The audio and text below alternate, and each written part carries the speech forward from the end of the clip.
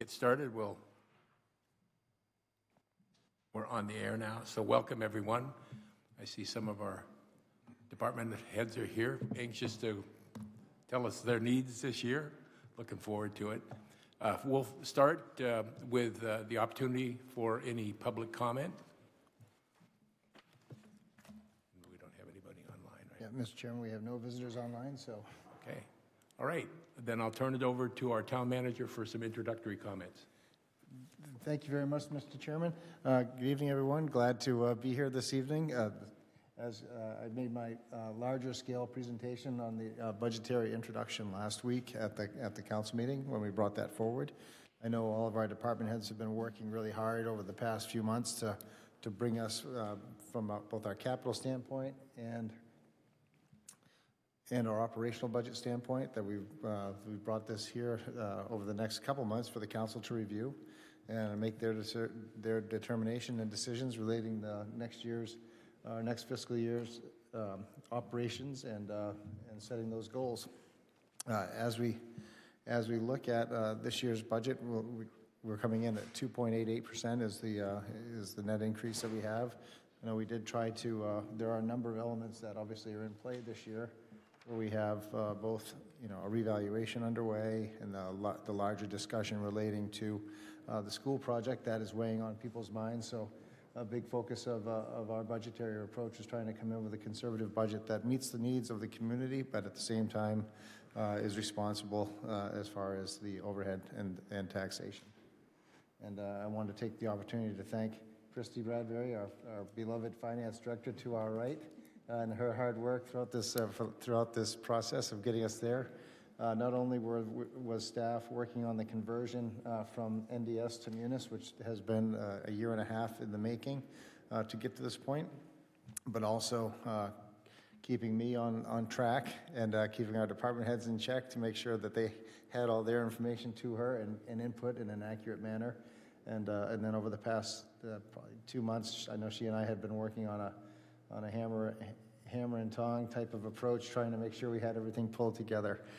So a really huge amount of gratitude for Christy's work on this. It's been great to have her as part of the team and with her efforts for that. So thanks for that, Christy. Thank you. I also want to thank all of our department heads for the hard work that they did to bring forward a budget that, in many ways, and I think Chief Gleason would say, it provides not our wants but our needs, and I think that's how we take our approach as well through the municipal budget side of it. There are always things that you would really like to have, but there's things that you have to have. So we try to include that in here, and so I want to thank them for all their hard work to get to that point and to bring this forward. So with that, Mr. Chairman, I think this evening I'll go through the administrative side of it, and then we'll transition to the assessing codes and planning, and then back. I've got a couple of items. Then Angela will come forward from the elections side of it as well. Then I'll go through the remaining administrative side of it, and we'll transition to Chief Young, and then to Chief Fenton, and then to Rachel will bring up the tail end with our TML's budget. So, but that's the format that we have for this evening. Sorry. Sure. Maybe I missed my opportunity, and I will do it as we go through the detail. But I started with your memo on the front. Do you want to talk about that now? Oh, sure. Or do you want to wait till we get down into... We can go at any time you'd like, Councilor Jordan. I'm pretty, as you know, this is a workshop approach, so any questions that you have or questions or issues that you'd like, fire away, because I'm happy to help. Does she have 3 minutes or no? I may have 3. I can do it all in 3 minutes, just listen. And you may just want to jot these down, and we can kind of address it as we go through. But some of the things that I got to get too much paraphernalia here. You want to give us a page that you're looking on there? Or? I'm on page 3. Page 3, okay. Thanks. I like to start at the beginning. And these are general questions that I want to make sure that as we go through that we're keeping them in mind. And these are things that have to do with town council goals.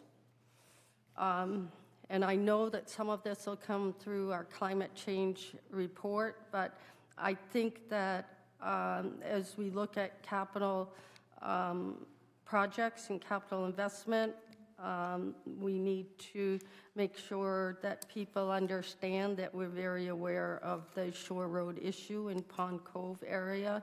And so that's on the radar, even though it may not be explicitly stated in here. But I just want people to know that that it is something that we know that we need to focus on, and we need to put some energy and dollars into in 2024. The other one is, and I know you talked about this a bit, I think at our council meeting, around cell service. I think it's bigger than just the Fort William side of the community. That's also in our council goals that will implement the wireless infrastructure study. I think that's maybe a little bit aged, and so we'll need to tweak it. But I think we need to address wireless coverage from a public safety perspective.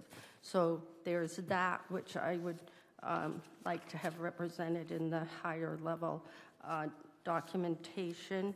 And then I want to make sure that we explicitly state around as our unassigned fund balance, we talked about here that $550,000 of that is going to be going toward capital improvements. And there's a statement in here which says that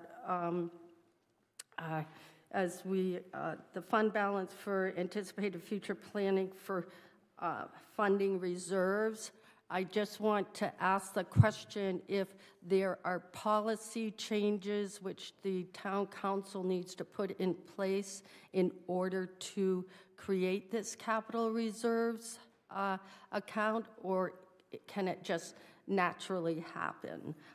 It's another thing I want people to be aware that we are aware of, and something that we are thinking about. And down in, as we talk about Fort Williams, we can talk about policy relative to the fees, the income from parking fees, et cetera. And then, and this will probably happen a bit, but I want to highlight it as I think it's something that is really important, because again, going back to the council goals, is that we want citizens to be able to access information. We need to desperately do something about search facility on the town website.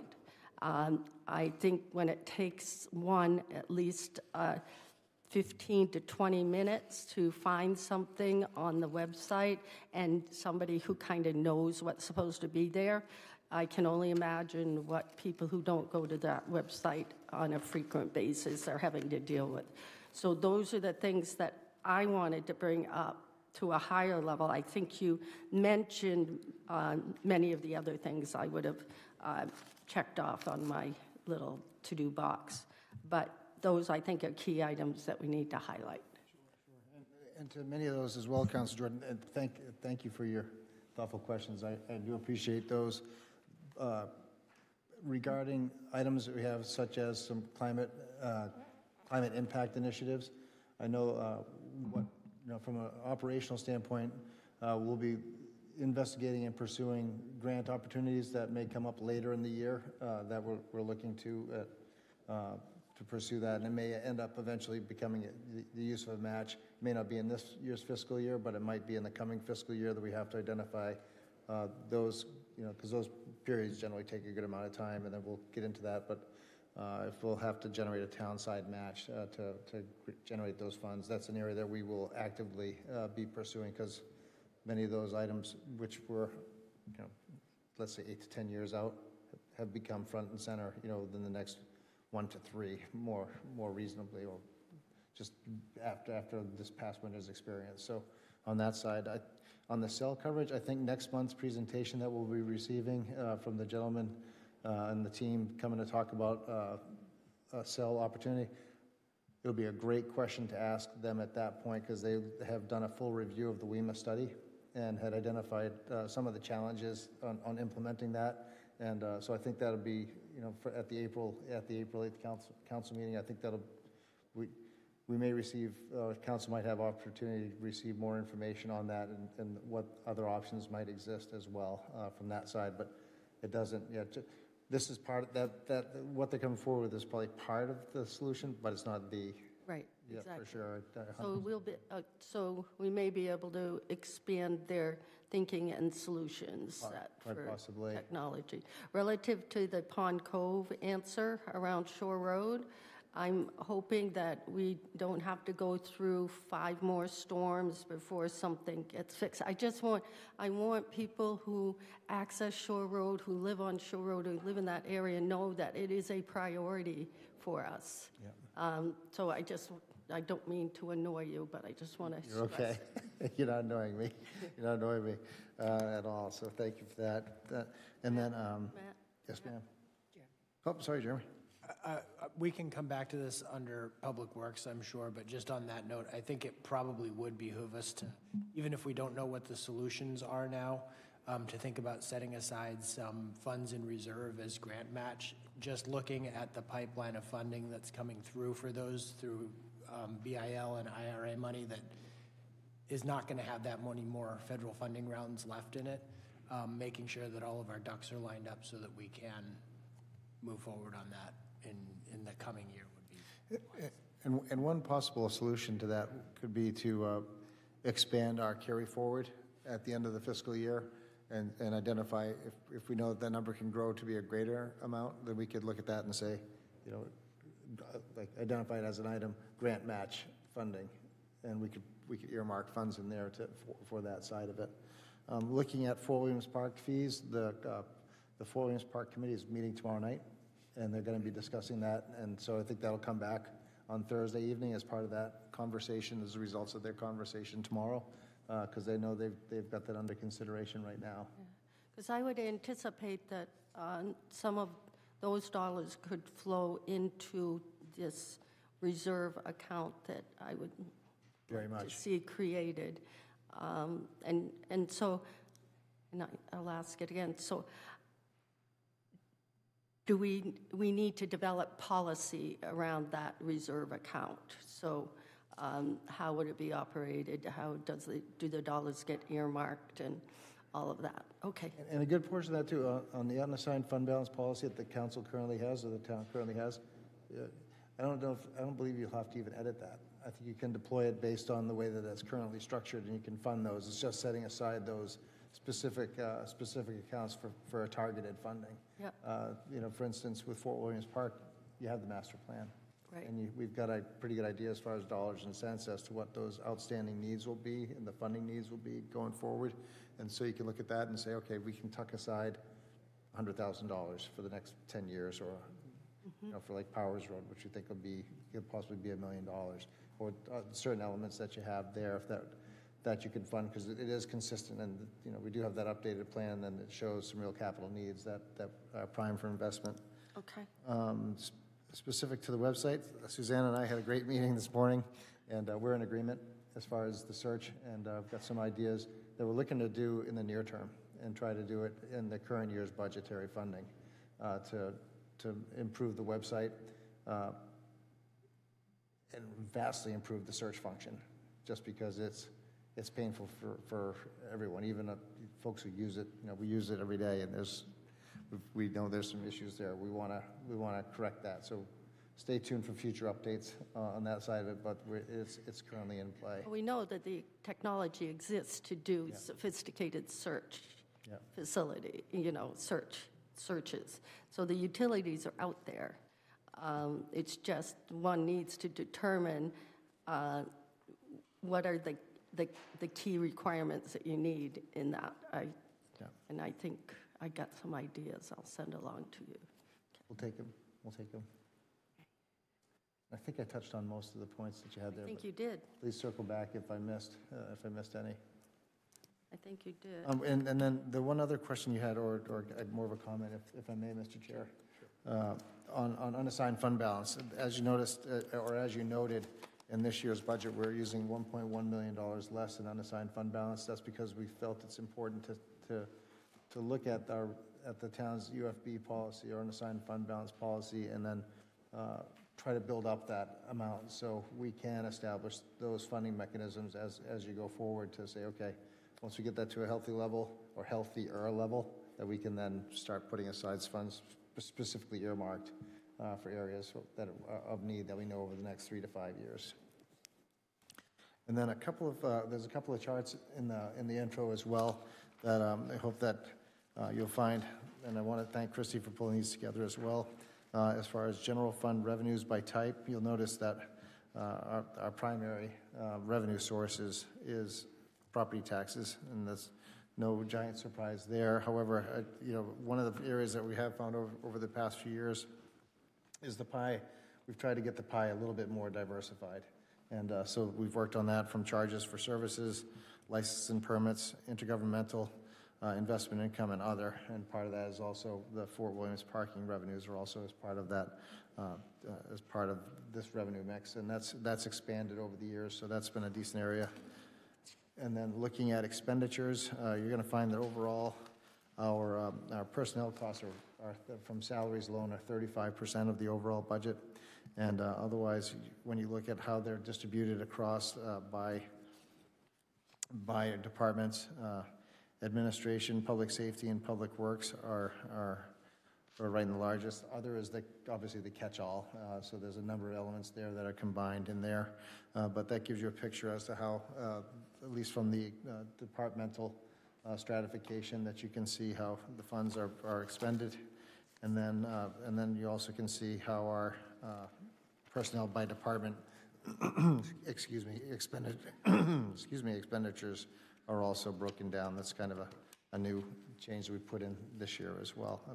We are in a personnel-heavy business, but overall, we at 35% overall from salaries. That's a very conservative ratio to have to the overall expenditures of the operations. Can I ask a question? Sure. As I was looking at these expenditures, one of the things I thought about, and I don't know if this fits, because from my perspective, public safety has two things underneath it. There's two departments underneath public safety. If we could break those out and recognize them as separate entities.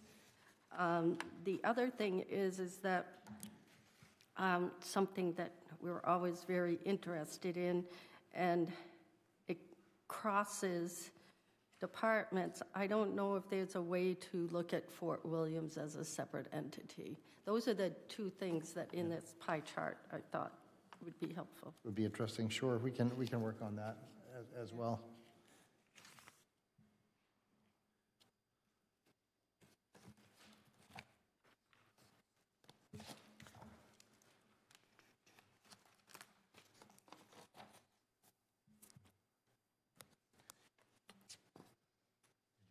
The org charts.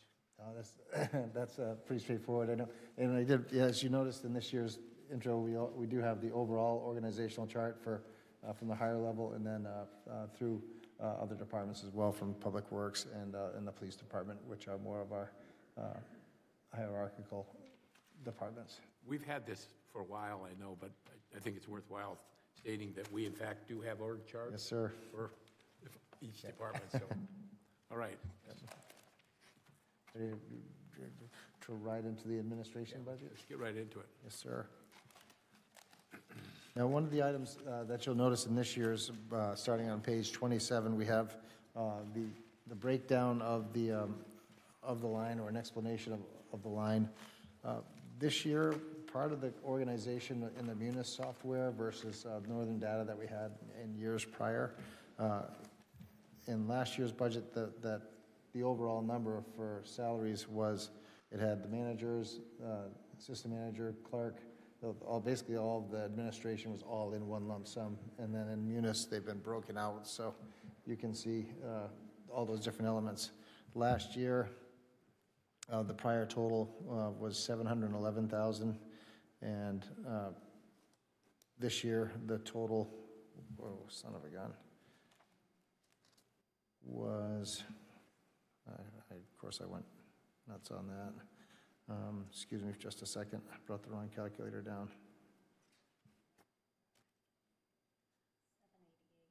Thanks, Christy. 788. So of that, there's a 3% increase in salaries. That's part of that increase. There's an increase as with the town clerk's elevation from deputy clerk to town clerk in salary, and then under the deputy clerk's line, it's twice as much as last year, but that's because it's funding for a full 12 months of the position versus 6 months, which was in the prior year's side of it. Can I ask a question? Sure. You might have just said this, but sometimes you talk wicked fast. Did you only earn $109 so far this year? Yes, ma'am. I donated the rest of it to charity, but that's just how I roll, you know. Well, it says 2024 actuals. Is that all you've earned in 2024? I'll defer to our finance director, who can explain the vagaries of that. Why is that number? It's weird. What happened when we converted to Munis? Oh, that's right, the history didn't come over. The history didn't come over, so what we're trying to do now is break it out. So on your sheet, if you look at full-time payroll, that's where your actual amount is, up top, the 387. Enter full-time payroll, and instead of doing everybody under one umbrella, we broke them out for 25. Okay. And then, and Council Jordan, thank you for asking that question as well, because you'll notice where it Why, says did you need a raise? Yeah, just a bit. When you look at the actuals, that was the date that the printout or the document was established. So since then, it's grown in other areas. So if for instance, if you look later on, when we talk with Jay and we look at the salt expenditure, you might find that there were certain amounts that were there or other. That was the year to date, as of the date of that spreadsheet, which was back at the middle of February. So those numbers are in flux throughout the course of the season. Jeremy has a question. Oh, yes, sir. I had a question about line 3100B, the General Administration Contract Administration, General Assistance Contract Administration. Just recognizing that we changed our contract for services on that, I wanted to just check in and get an assessment of how work is proceeding under that new contract. And then just for future budget items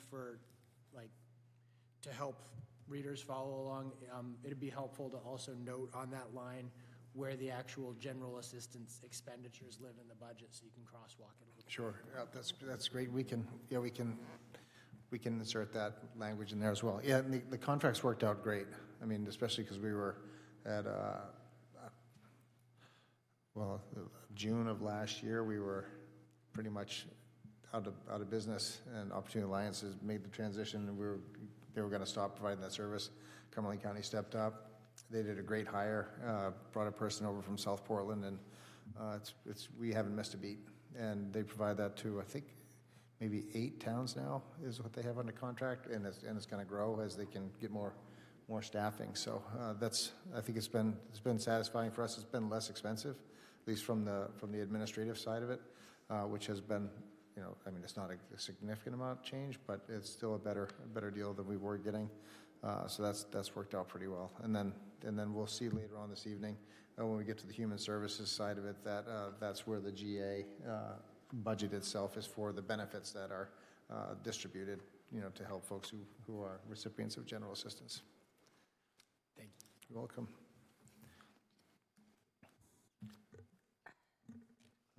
There aren't a lot of many changes in there. There are some. You will say there are some changes as far as the allocation of how we've identified where the funds are expended. Part under the computer maintenance side of it, we are looking to that has a lot of our different softwares upgrades that we need to do, as well as community input software. We're looking to get a certain software that can help us with outreach to folks who may want to have an interactive experience on issues, but we're trying to go forward with that. Let's see, and going through on our internet online charges, our Google Suite, which is down on page 29, that now is at 21.9, and that's for 100 accounts as we've expanded over the years, and they've increased it. And we also had to include in that service, our email archival service is also there, as many counselors know, and on different committees and with our work. The freedom of access requests have come in more often today than they have over the past few years. So that helps us manage that side of it very well, or at least more easily than we could before. We also have our cybersecurity, which is involved in that side of the budget, as well as our acquisition on page 30. We do have our technology equipment. That number has grown over the years, but we are looking to do additional security cameras that we have. Councilor Reiniger, consistent with your discussion on information technology side of it, we do have an expanded footprint as it goes to that, mostly on the security side of it, with our different facilities that we have at Public Works, at PD, and the fire department as well, mostly for security these days, but we are expanding on that. And then there's device replacement that we have on a scheduled basis. And then e-waste removal has gone up. And so this year we're funding it at $2,500, and that's just to dispose of our antiquated materials in a safe manner, both environmentally but as well as information protection side of it. And then on our bank fees, our courier expenditures have gone up over the past couple of years, but that's not a lot of real surprises that we have on the administration side, but happy to answer any other questions.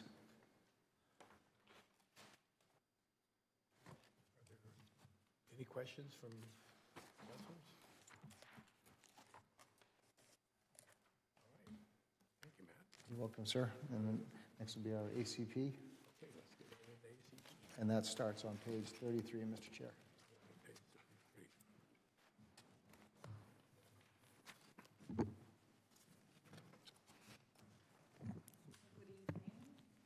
Welcome.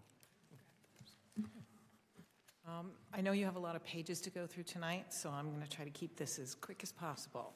I'm here representing the ACP department. It's the assessing department, code enforcement department, planning department. We have a full-time assessor, full-time planner, 2 full-time code officers, and 2 support staff, also full-time, and they take care of all 3 departments. What I'd like to do is just do a very high level and leave most of the time for questions. If you look at our budget, you'll see not that many changes. Our big focuses are implementation of the reval. I think that's something you're working on. It is. Okay.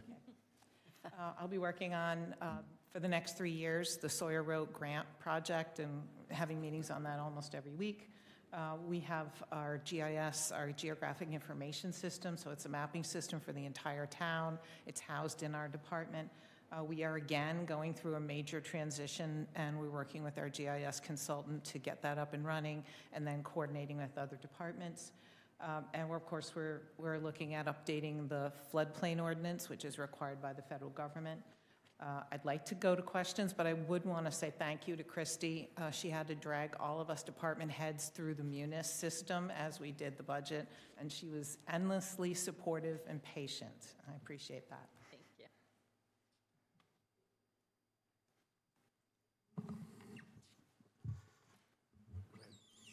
Just a quick question for the planner. And while we were talking about the issues of the Shore Road and the future planning of steps to take because of the storm damage and all that, would that be something that would fall within, get the assistance of the planner, or is that, how would that be? Well, you know, Cape Elizabeth is a small municipal government. All the department heads work together.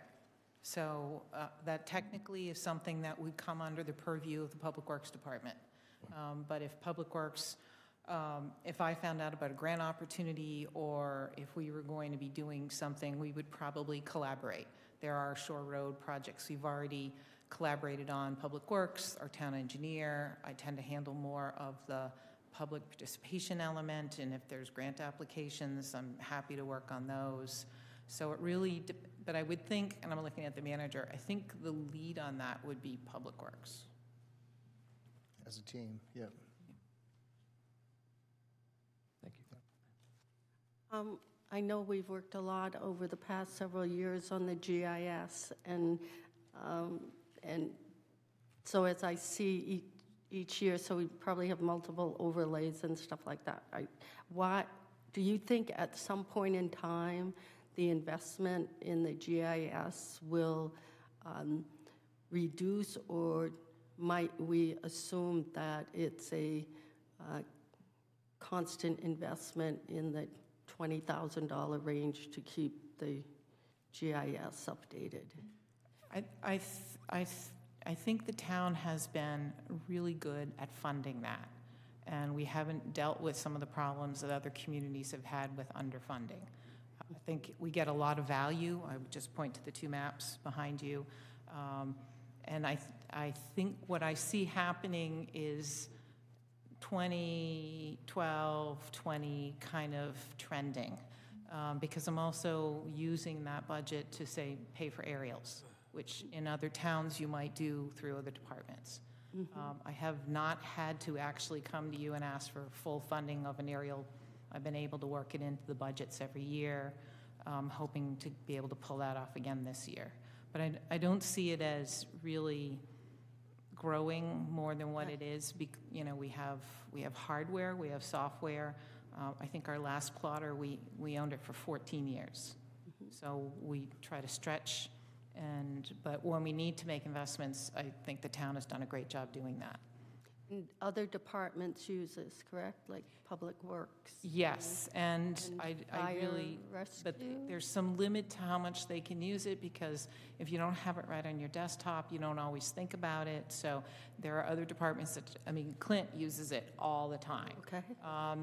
Codes will use it, not as much. They tend to use MapGeo. We're working a lot more with Public Works. I know the other departments would like to use it. Some departments, their only ability to use it is once in a while they'll call and say, can you make me a map of blah, blah, blah. But the more we can get stuff out on the cloud and the more people have access to it, I think they'll start finding other ways it could be useful to them.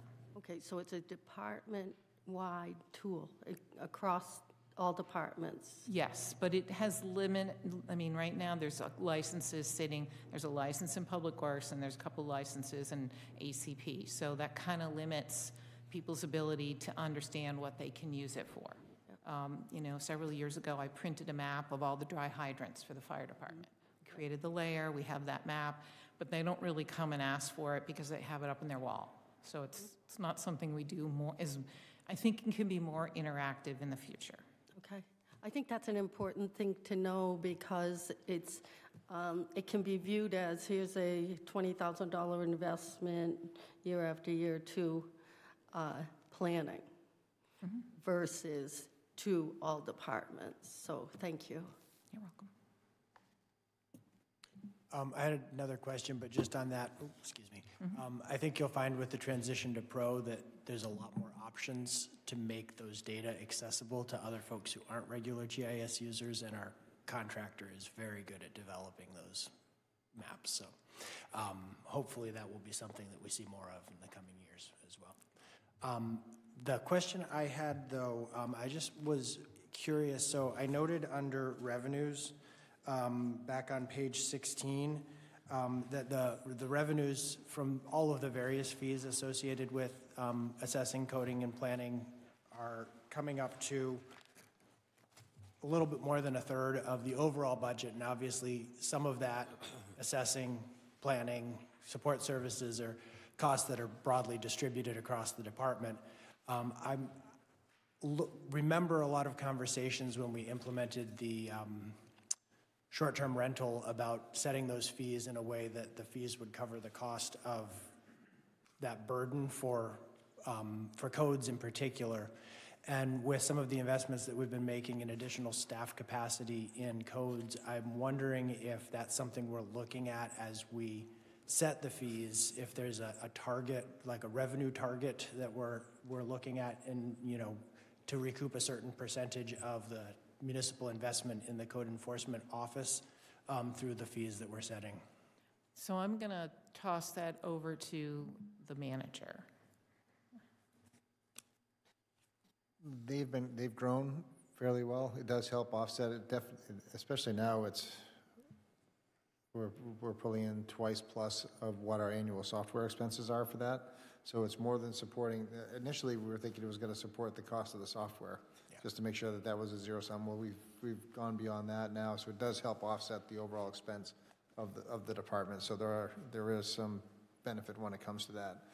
Well, and I guess beyond that, I mean, I'm seeing, so for example, building permit fees, electric health permits, heating codes, you know, that's coming up to close to the 160, 170 range. So, you know, if you do, like, how close does that get us in terms of the cost of running the codes department? And is that something we should be looking at as we're reevaluating the fee structure? Oh, no, yeah, I think we're close to breaking even with the entirety of that, of all the codes specific related fees. You have building permit fees, because we raised those last year.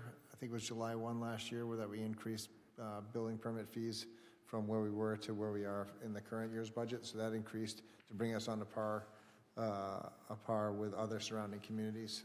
So we did do that. And then that was in last year's budget. And then, yeah, plus the electrical and plumbing permit fees were also increased this year as well, weren't they, Jake? Just the plumbing, okay. But overall, they've yeah, after the update, I think it helps us get closer to where we need to be. Thank you. You're welcome.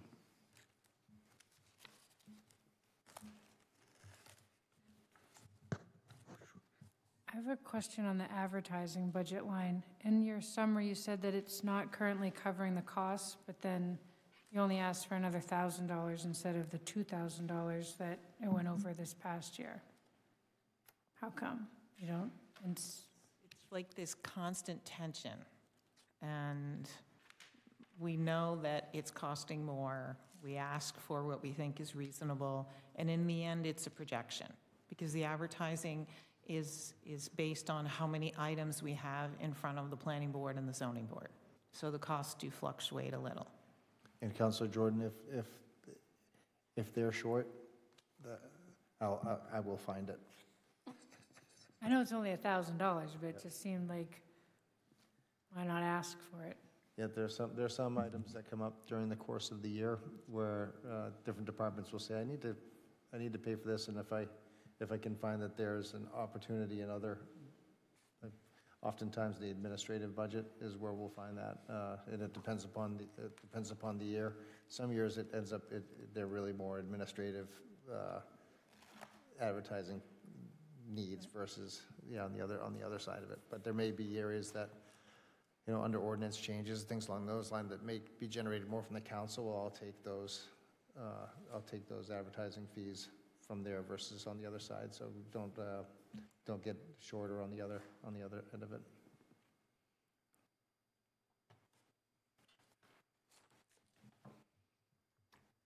That might be it. Any other questions?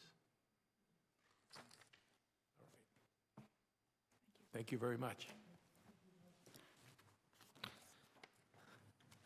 Mr. Chairman, now we'd be shifting to page 41, and this is a fairly brief couple. This is on the town council side of it for the funding for the council's different expenses that are there, as well as legal services and audit services fees.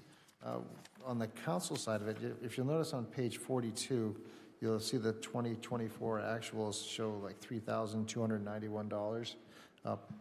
The actual amount is $247.40.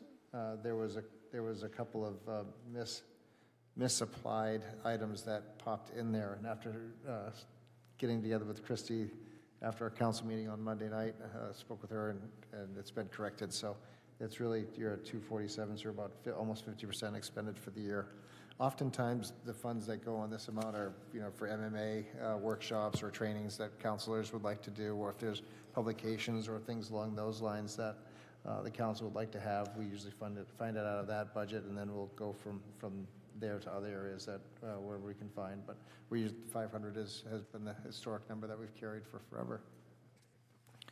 And then on legal services and audit, there's a slight increase in legal from this year, from last year, but that's all contracted for services that we have on that side of it with our Bernstein Schur contract we have. And then audit services were increased 2 years ago, or actually, last year they were increased, and so this year they're tracking at the same number again. So there was no increase on that side of it.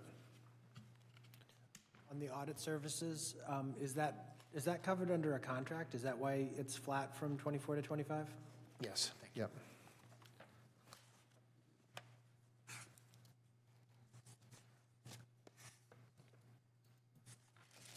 Any other questions? Those are the easiest 3 lines in the budget.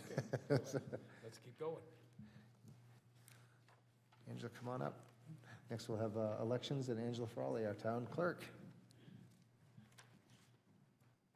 Do you have an assistant tonight? That's nice that you could bring her.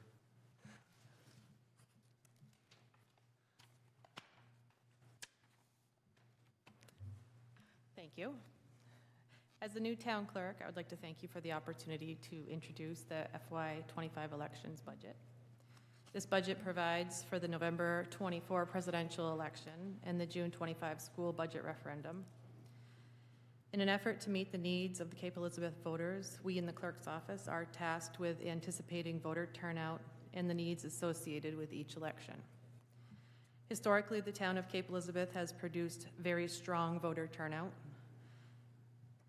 Cape Elizabeth voter turnout in the last presidential election approached 90%, and as a reference, approximately 2/3 of voters nationally turned out for that same election. It is our anticipated voter turnout that drives our election budget here in Cape Elizabeth. We must closely predict the number of ballots needed per election, the number of voters choosing to vote absentee, number of voters opting to vote absentee in person, ballot clerk staffing levels, and many other factors for each election to come to our final budget submission. It is our goal to submit a budget that is fair and proximate representation of our predictions. The weight of the elections budget lives in the staffing expenses that are incurred during the month prior to each election. Title 21A provides that voters will be able to access their ballots as an absentee voter during the month prior. The clerk's office and election staff tries hard to accommodate all voters with minimal wait times and professional customer service. Challenges that the clerk's office continue to face include the ability to attract and retain election staff who have a flexible schedule during the absentee balloting schedule. We are very fortunate to have a core group of dedicated staff and seek to expand this network of team members prior to the presidential election in November. I am confident that this can be accomplished. Please note the 3% hourly wage increase proposed for all election staff. The hourly rate increase for election staff is something that has been progressively worked on over the years, and we feel strongly that a 56-cent per hour increase for the warden and a 53-cent per hour increase for ballot clerks is well deserved and is one crucial part of our ability to attract and retain election staff. We are immensely appreciative of their dedication to our community and hope that our continued support and appreciation of their work will be recognized.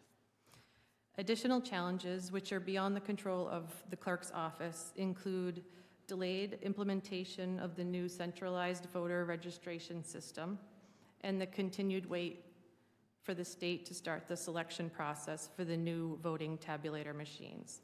The rollout of the new CVR system lies in the hands of the State Elections Division, and although we are poised on our end to implement the system, and train election staff.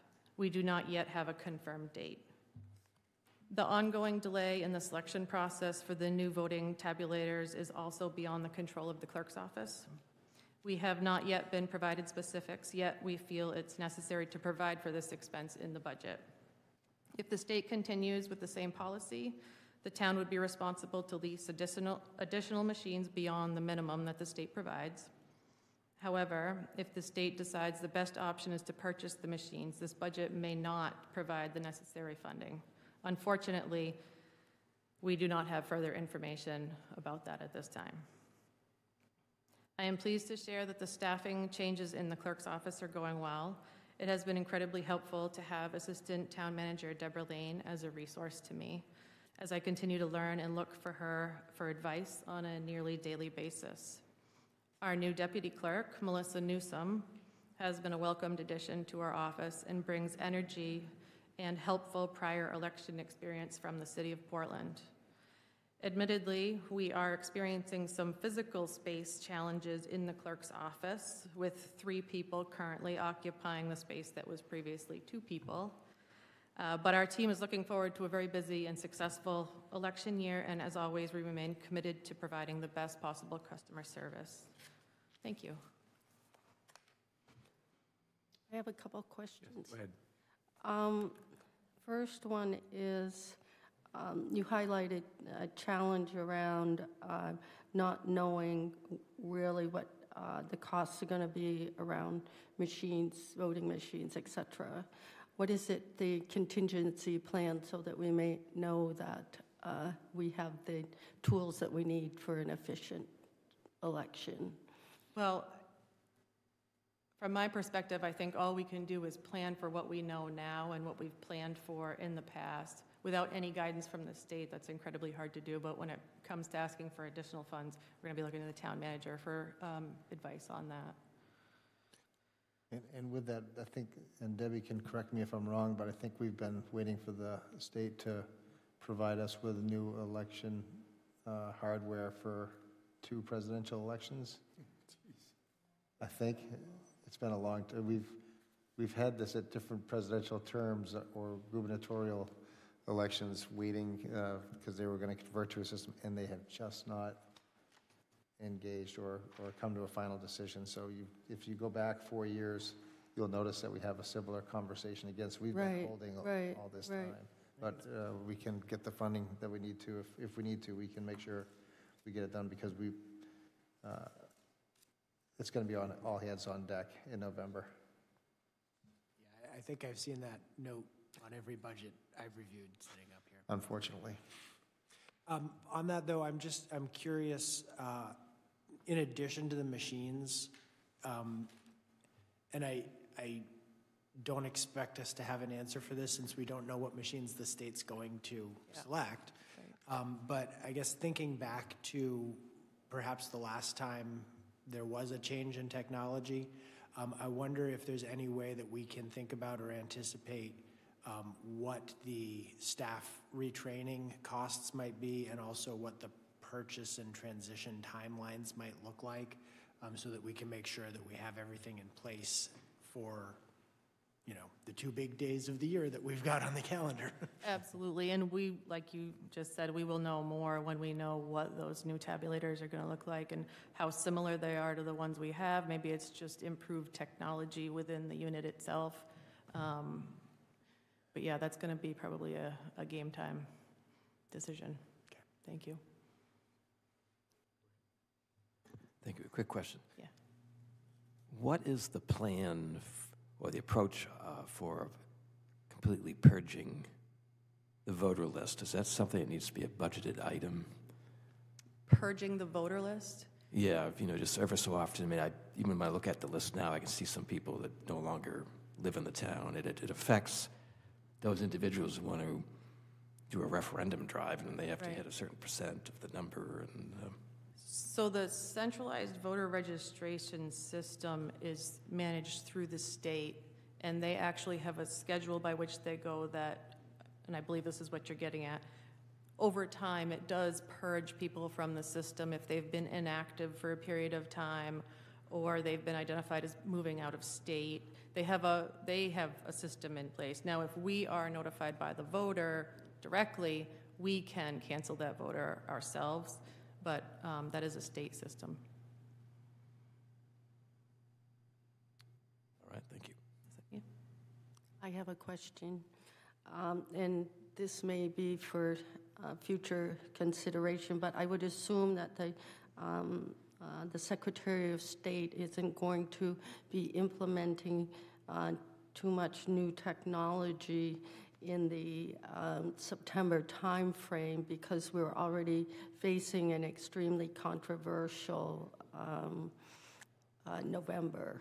So I'll just throw that out there, that's one of my concerns. So if we hear there's new technology coming in September, I would be concerned that that timing is not optimum for. That is our concern too. But frankly, just because we have received, well, virtually no information on the new tabulator machines, I don't see that as any type of implementation before November. We are actually hopeful that the new centralized voter registration system is implemented before then, because it will make certain things a lot more efficient as we move towards that election. I don't think it will be in place by the June election, but I am hopeful that it may be by the November. Awesome. Yeah. Thank you.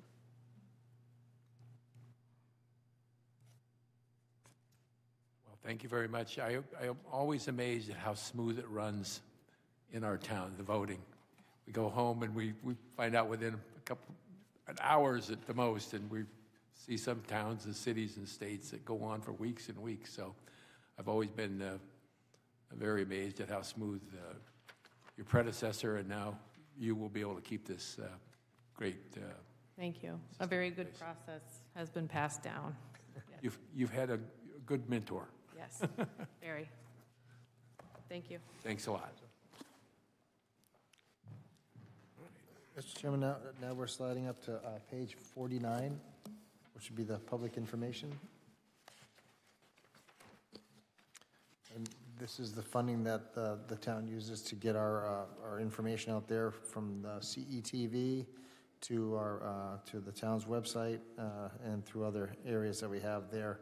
You'll notice this year under part-time payroll, there's an increase of $35,000 as we're looking to have a shared communication specialist with the town of Yarmouth, and those conversations continue to try to have an MOU or memorandum of understanding between the two communities for that. But at the same time, that will be more of in a collaborative approach with what we currently do above and beyond where we're at. So I know there's a lot of work that's related to, and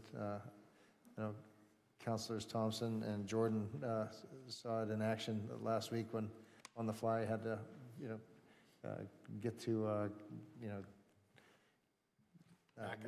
the little emergency backup protocols were launched, and so we do that. We've got some great folks who help us a lot more. I know Susanna's done a great job organizing that CETV coverage, and we do have more television coverage today than we've ever had for meetings from the council through other special committees as they are called together over the course of the year, from housing diversity to SBAC, and we try to push as much information as we can. So all of these different areas are the areas that we have for funding when it comes to that. And also,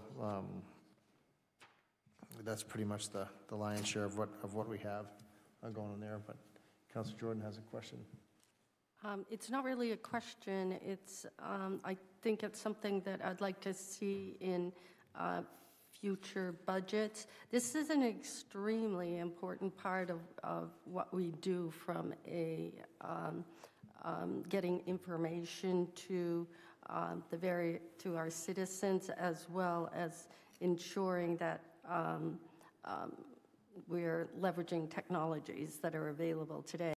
I would like to see that, like many of the other departments, it's here's what we've accomplished in the 2024. Here's what we've accomplished.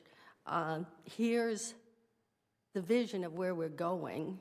And here are the things we need in order to get there, because the town, people in the town are asking us constantly for information. And so, and I don't see any vision around one of the most important parts of getting information out to people. And I think that if you consider what this department does every day and the number of meetings that need to be supported, we supported,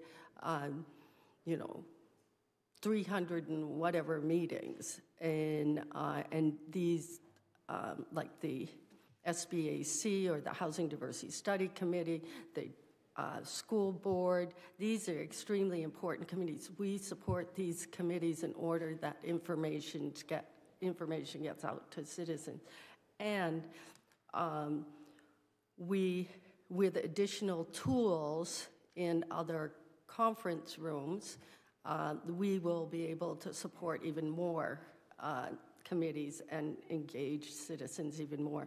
That, to me, we have to have a vision about where we're going with technology. And we can, thanks for that question. We can report that out as well as we get later in the budget process to the council, because I think it's amazing. I mean, the work that Susanna does, I know, like last week when we had that SBAC meeting, while we were meeting, I'm shooting her over stuff that we'd received, during the meeting, and she was posting it, live as the SBAC was meeting on that. So, yeah, I think it's a question of if we can write up a summarization of all the, what was accomplished and where we're going, we can pull that together. And eventually, this may become a full-time position, because it's so critical to have your, what is your plan for how we're going to, as we talk about, ensuring the community citizens can be engaged and informed in the work that we do. I think that eventually, someday, it's a full-time position.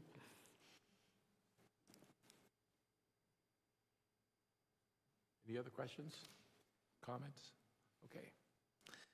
Moving on to page 51, Mr. Chairman. This would be our boards and commissions budget.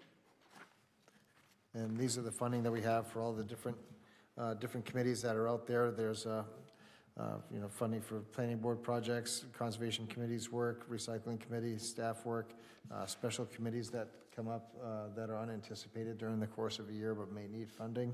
Also, volunteer and staff appreciation is part of this. This is the annual luncheon that the town pulls together, as well as other items throughout the course of the year for either staff or volunteers that we have. So that provides that funding as well. And then on the next page, there's also our insurances on page 52. And this is for our general liability coverage that the town has. And all of that side of it, more of your traditional, let's say, like your homeowner's insurance, basically, comparability. And then there's also, just in case we do have a loss during the course of the year, there's always a deductible that comes with that. So we have that same amount that we've been tracking for forever.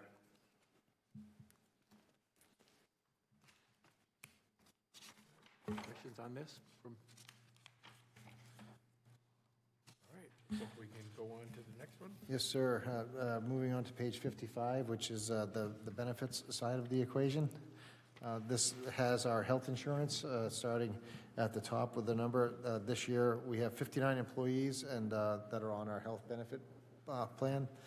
35 have full family coverage, 21 have single, and 3 have coverage for one adult with children.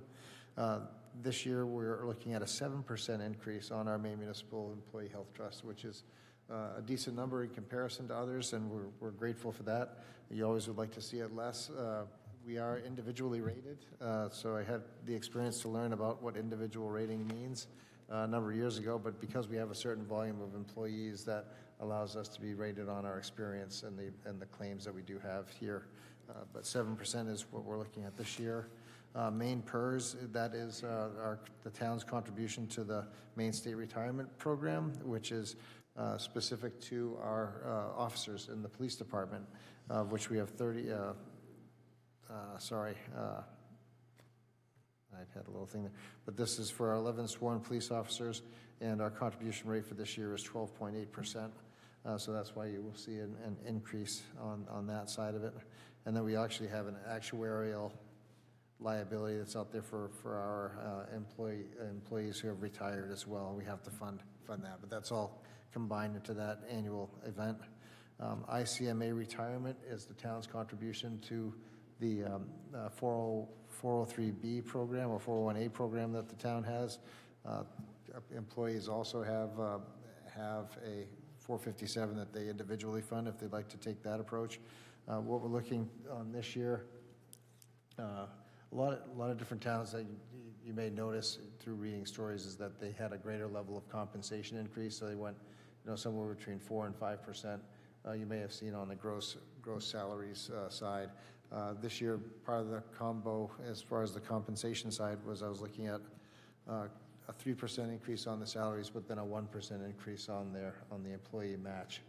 So to try to think about enticing employees for today, but also for the future. And we do have a high level of participation on that level of it, but I know we also had changed 2 years ago the level of compensation, on the ICMA match for public works from 8% to 9%. So this would be bringing a smaller group of employees, but those who are the non-union side of it to bring up to that equal footing. Do you find most of our employees do contribute to hit that max? Okay, that's good. Yes, yeah, we encourage it a lot, and obviously you want to think about tomorrow because it comes a lot quicker than we all know, right? So, but I know that we do have. It's one of those areas that helps us attract and retain employees if they have a good match. That's one of those benefits that's out there, and it pays in the long run. But that does. It's well subscribed, thankfully. I like that they're matching up now to the 9% number. That's always kind of difficult when one group gets one set of contributions and another gets another. So getting those both at 9% is a good thing. No, thank you, sir. And then the other items are unemployment, workman's comp, and disability are your standard areas that we have from there.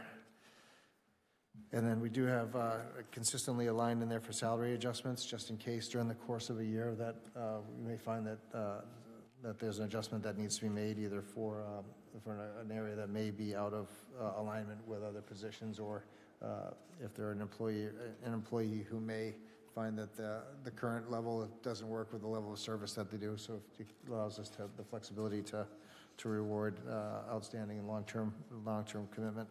And then our wellness program helps us hopefully offset our health insurance benefits on the other side of it. So employees have the benefit of up to $270 per year that can fund them for different wellness approaches, gym memberships, or other areas of personal health and wellness that they expend over the course of the year. We can reimburse them up to that level, and hopefully that helps us maintain a lower experience rating on the health insurance side.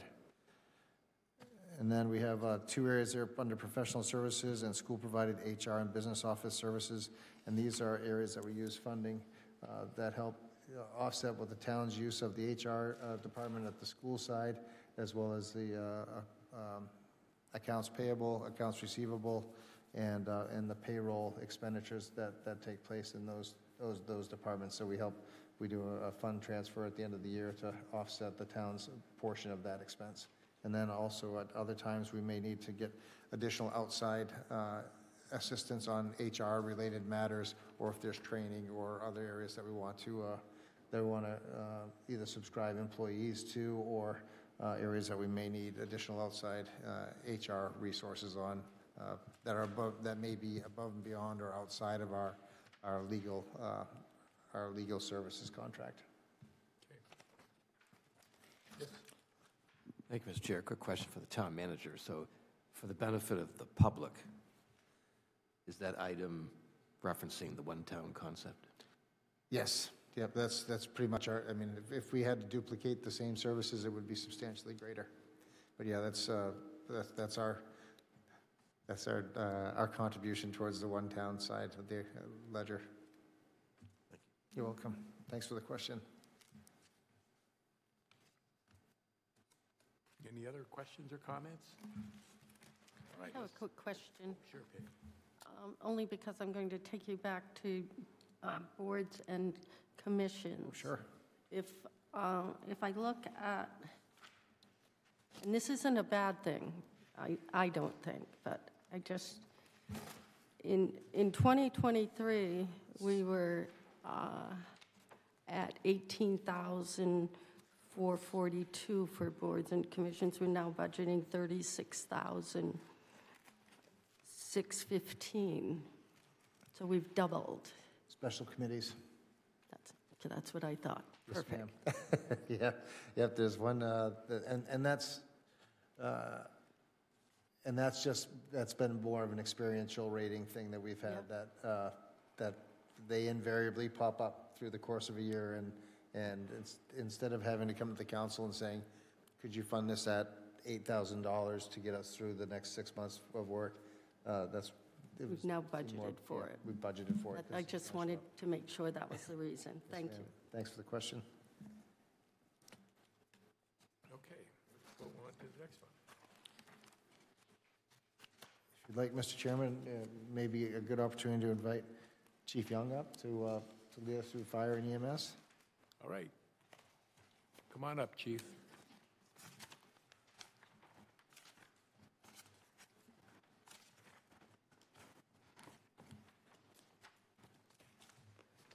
Oh, Stevie, you didn't have to follow Paul, huh? I was hoping to follow the chief there and see how it's done. I don't know how it happened. I don't know if you guys flipped a coin or whatever, but No, there was no coin toss. I think I had short straw, but that's okay.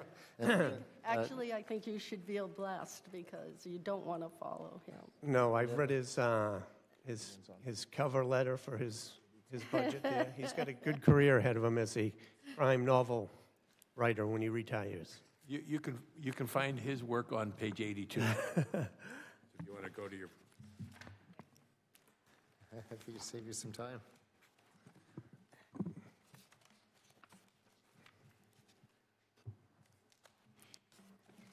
okay. All right, well, good evening. I want to start off by thanking you guys for giving me the opportunity to be here. It was about a year ago this month that I was thinking about going through the process to make a run at this position and figure out what I was going to do if you offered it to me. So I'm still trying to figure that out. The day-to-day events get in the way of a lot of what we do, but I'll start off just giving a brief overview of the current staffing model of the department. Currently, the department has 2 full-time employees. Myself, the administrative assistant that wears many hats. She also serves as the captain of our EMS division. We currently have 1 ambulance staffed 24 hours a day, 7 days a week, with 2 part-time per diem members. We currently have 1 engine company staffed on the day shift with 2 firefighters. Most of the time, those firefighters are cross-trained as EMTs. That staffing is daytime, 12 hours, 7 in the morning till 7 at night. We have 3 during the day. We go down to 2 at night on the night shift, that 12-hour shift starting at 7 at night to 7 in the morning. That crew also staffs our second ambulance during the need for second ambulance calls. They swing over from the engine and staff that ambulance. So that leaves the engine with nobody on it, and you'll see that my proposal in this fiscal year 25's budget is to go to 3 members on the engine 24/7. I believe approximate cost of $135 increase.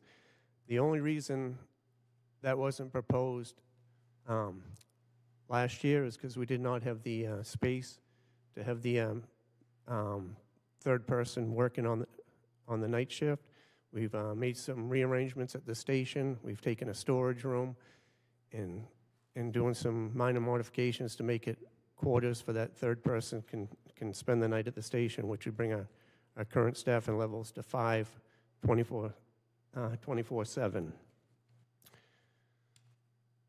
Any questions on the staffing of the paid on-duty people? I have one. Councilor Jordan. Probably have three, but I'll go with my first one. As I looked at, and I just need just a bit more explanation. We are adding a third night shift, so it has to do with a fire truck. So, and you said that the reason it wasn't done previously was there wasn't space for it. So what is it gaining us besides a body? Because if we went X period of time without it, how necessary is it? Yeah, that very good question. I will add that the on-duty staff is supplemented with on-call members, but the majority of our calls out here can be handled with the on-duty staff, which makes the early interventions, critical interventions happen a lot better with the five-man crew. Mm-hmm. They all respond. I'm trying to paint you a clear picture. The on-duty crew, whether it's 5 during the day or 4 at night, they all respond to the calls together as a crew. But by having the third on the engine, especially on fire calls, we can get, like a hose line in operation and a search of the building done right away while we're waiting for the cavalry to come. Mm-hmm.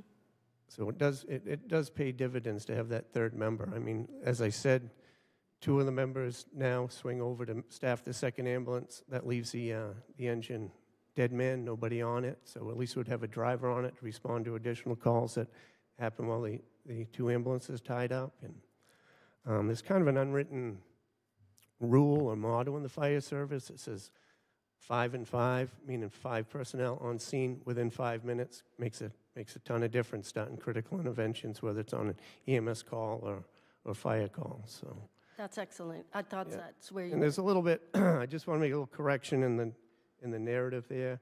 It says to be a minimum required staffing on a fire truck.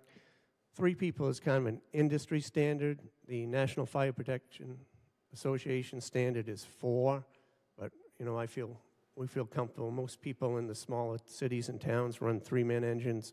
Bigger cities run 4. I mean, just to give you an idea, New York City runs 6 on an engine. But for our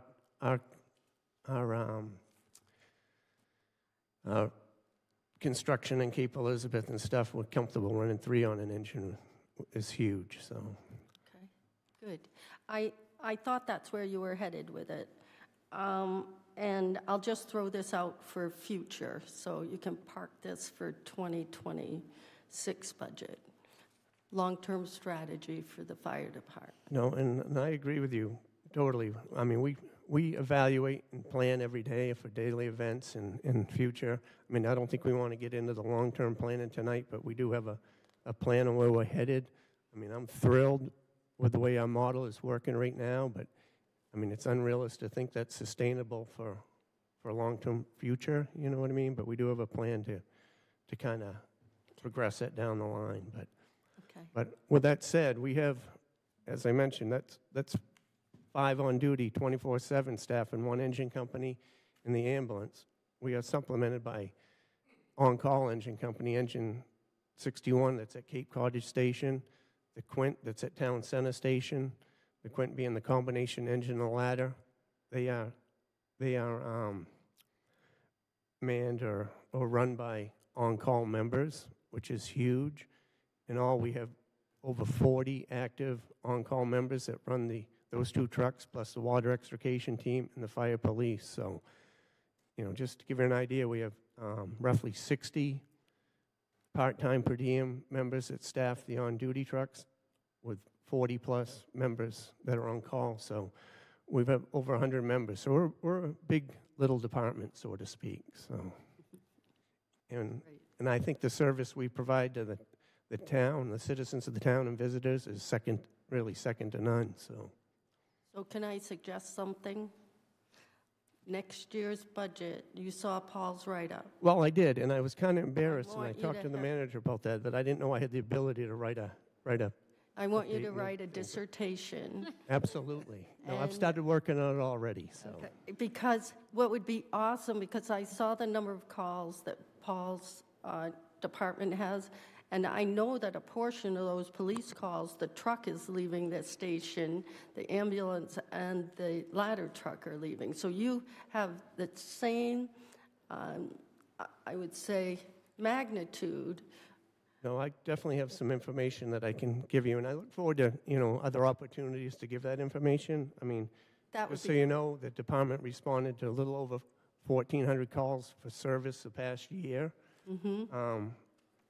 That number itself is fairly sizable for this town, but more importantly, the number that I think is the most important is our response times.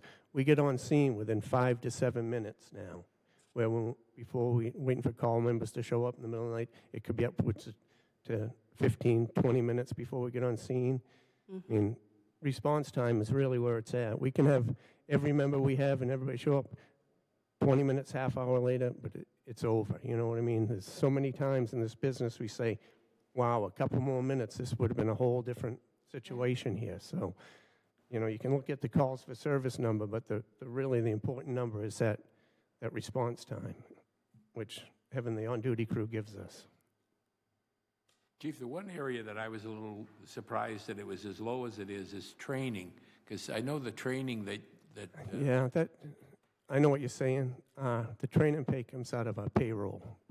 So I think it's a little hard to identify how much time we spend training because it's paid out of the payroll line. okay, so that The training budget, the training line is kind of for outside people to come in and train with us or stuff like that. So, Okay. And we're working towards getting more of those opportunities. But yeah, the guys for their training is paid on payroll. okay, all right, that makes sense. Thank you. Yes. Chief, one of the other items that and this may be part of the request that Councilor Jordan has for that, articulating that longer term strategy for the department. But in addition to thinking about training, I also noted that there were a couple of items in the police budget pertaining to recruitment and retention. And I know the majority of a significant portion of our fire force is volunteer firefighters, and many of them have been active for quite a while. But I'm just curious for your thoughts on whether additional funding around training and recruitment for volunteer firefighters might be part of that strategy, or what that might look like in out years. Yeah, I'm not sure where it would be a monetary thing to recruit. I mean, we're out there, we're in the high school now. We've reinstituted a student firefighter program and student rescue program. We're over at the college. Yeah. I get invited over there to do things in the classroom quite often and stuff. So we're out there recruiting and, I have nothing right off the top of my mind where more money we'd throw at something would work there, but we're always looking, the doors are always open for new members. And with that said, we've somewhat on a regular basis brought in a few people to the call company, and then they want to go further into Firefighter 1 or an EMT school that we do pay for, and that keeps them around, you know what I mean? They feel some commitment to Cape Elizabeth with that investment in them. Yes, I have a meeting tomorrow morning with a young gentleman coming in to look to join the department, so it's somewhat random, but I will certainly put thought into where we could spend some money in the recruitment and the retention end of it. I think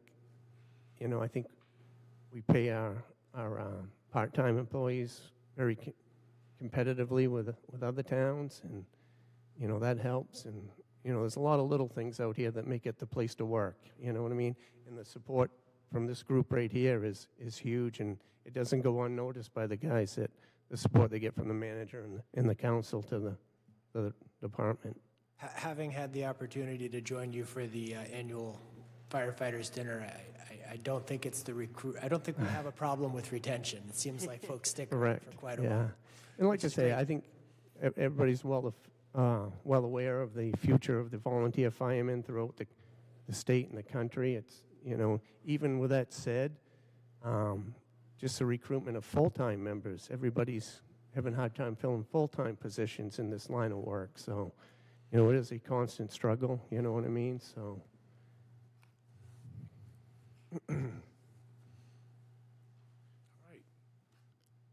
And I think the only other increase we put in the operational budget was for the payroll for the fire police.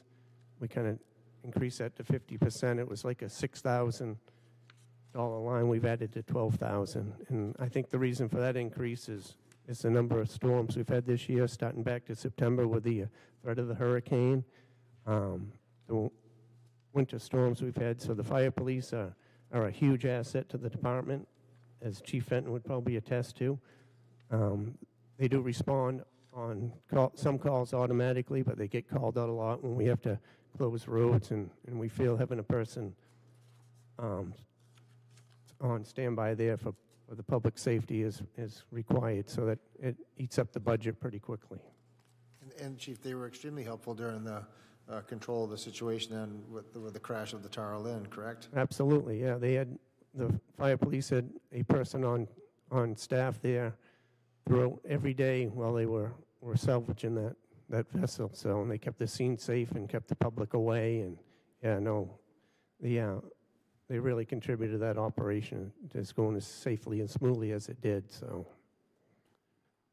Yes, go ahead. Chief, thank you. I also wanted to say that you had put in your description, which we couldn't show, that your budget was decreased by $4,000 over the past 2 years.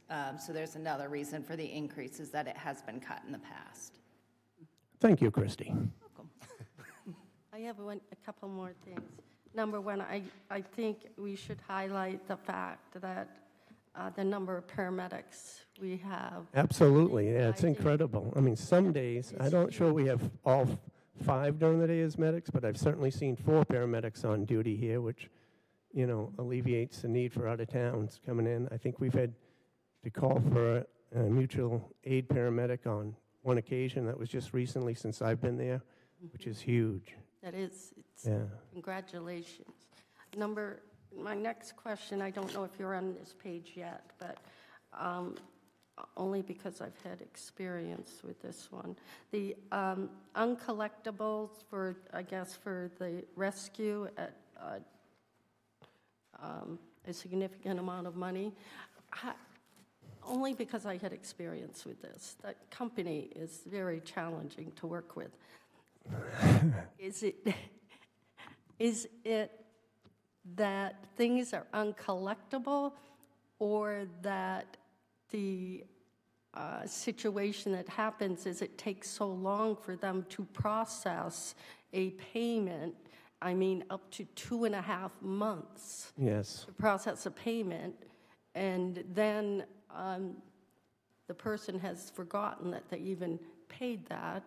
And anyway, there could be a whole other issue involved in that whole thing. Yeah, and I'm not sure how much of an outstanding balance there is in that time frame, but I know you are correct. There is a long process in processing fees, and I think I know we're going to set up a meeting with that company and see if there's alternatives to just writing a check to them, whether it could be, another option like a Venmo or something like that, where it's more instant payment. So Yeah, I think if people could use their debit cards or credit card to get absolutely, a heck of a yep, lot that's faster. correct. Anyway, I think there's a whole issue involved in that one. I had a question going back to page 85. So just noting that line 1180R, the hydrant shoveling, is a $0 line item. I assume that's because we previously had contracted that work out and now we're handling it in-house, or are we just not? No, the guys have always shoveled the hydrants in-house. Okay. I mean, I'm not sure why it's zeroed out there. Another benefit to having the on-duty crew, that they could handle the hydrants this year, just because Mother Nature was kind of nice to us. But yeah, I'm not sure why that was zeroed out. But I think it just comes out of the payroll for the call company guys that come out and shovel hydrants with us. It did prompt me to wonder if there are other hydrant maintenance costs in the budget that maybe probably those would live in the public works, or? No, the fire department trims the grass around them and maintains that way, anything like that. So, but it's done with the on-duty crew. Yeah, there's the rental, hydro rental, and then there's also the water charges. Those are the two that we have.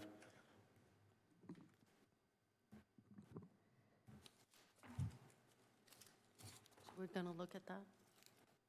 Why it's zero? Or is it in Well, payroll? Yeah, as Chief had said, as far as, I think that's a historical number that had been carried forward, but yeah, it falls under payroll, because if they're That's there. what I thought, it fell under payroll. Okay. Because years ago, you could just go up there and shovel hydrants and get paid. Yeah, Yeah, that was they really do it good. on a per, almost like piecework type of When we approach. were When we were teenagers. kids. Anything else? Yeah, I would say, just a quick update on the station. As I said, we're in the process of modifying one of our rooms to bring it up to sleeping quarters for the 5-member crew. But after that, we're bursting at the seams there. So we've proposed, and it's in the process with the codes department, of adding a 40-foot storage unit behind the building so we can get some of the stuff out and make some room for us. So, but if we ever do go to add more staffing or something, there's just no room we're out of room at Town Center Station. I would add that currently the department operates and maintains 10 vehicles and 2 boats, which are in very good condition on our apparatus, or as the manager affectionately calls it, the rolling stock. So currently we're good for at least, we're looking at 5 years of replacing one of the current engine that we run every day is a 2004 pumper. Again, it's running great right now, but we would not want to go much past the 25-year mark on apparatus. So we're about 5 years out on a replacement plan on that vehicle. But beyond that, our major apparatus is good for many years to come, which is a great position to be in. And Chief, as far as, and Council may also find this interesting, due to some significantly generous gifts that the department has received, we're in good shape as far as earmarked funds for replacement specific to ambulance in the future, as well as other apparatus that we may end up finding. So as far as a condition where we're at there, we're in good shape when it comes to it. So that's a good thing, because those units aren't getting any less expensive. No. For sure. No, but overall, I think our operational budget as it is adequate. I mean, I'm still every day trying to get a handle on our daily needs. You know what I mean? My view of what the department's needs on a day-to-day basis are a little bit different than they might have been in the past, and we're just, moving forward. I didn't want to come in and blow the whole budget in the first month, not knowing what I was doing, but yeah. So I think we're in good shape. Terrific. Great. Well, I think we're in particularly good shape with you at the helm. So I appreciate thank you for your that. report No, tonight. thank you. Thanks, Chief.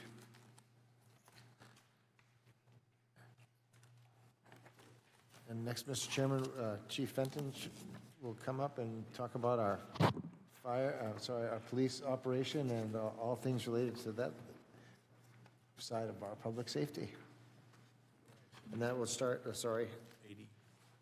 I think we're 59. 59 would be the beginning of Chief's narrative.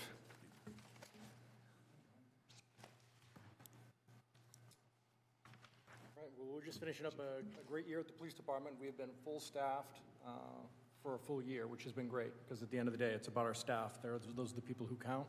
Those are the people who make us what we are. So that's been great, but I can't take credit for that. That's the parents who raise these people. We're just super fortunate to have great people that work for us, and their interactions with the public every day are something to leave the whole town proud. We do have a couple officers. We have 5 officers eligible for retirement, and we have 5 officers eligible for retirement. One is scheduled to retire, he thinks, this spring, and as a testament to the town, he's having trouble. He's been here over 30 years, and he said he just feels like it's his family, and trying to get done with it is just him processing it.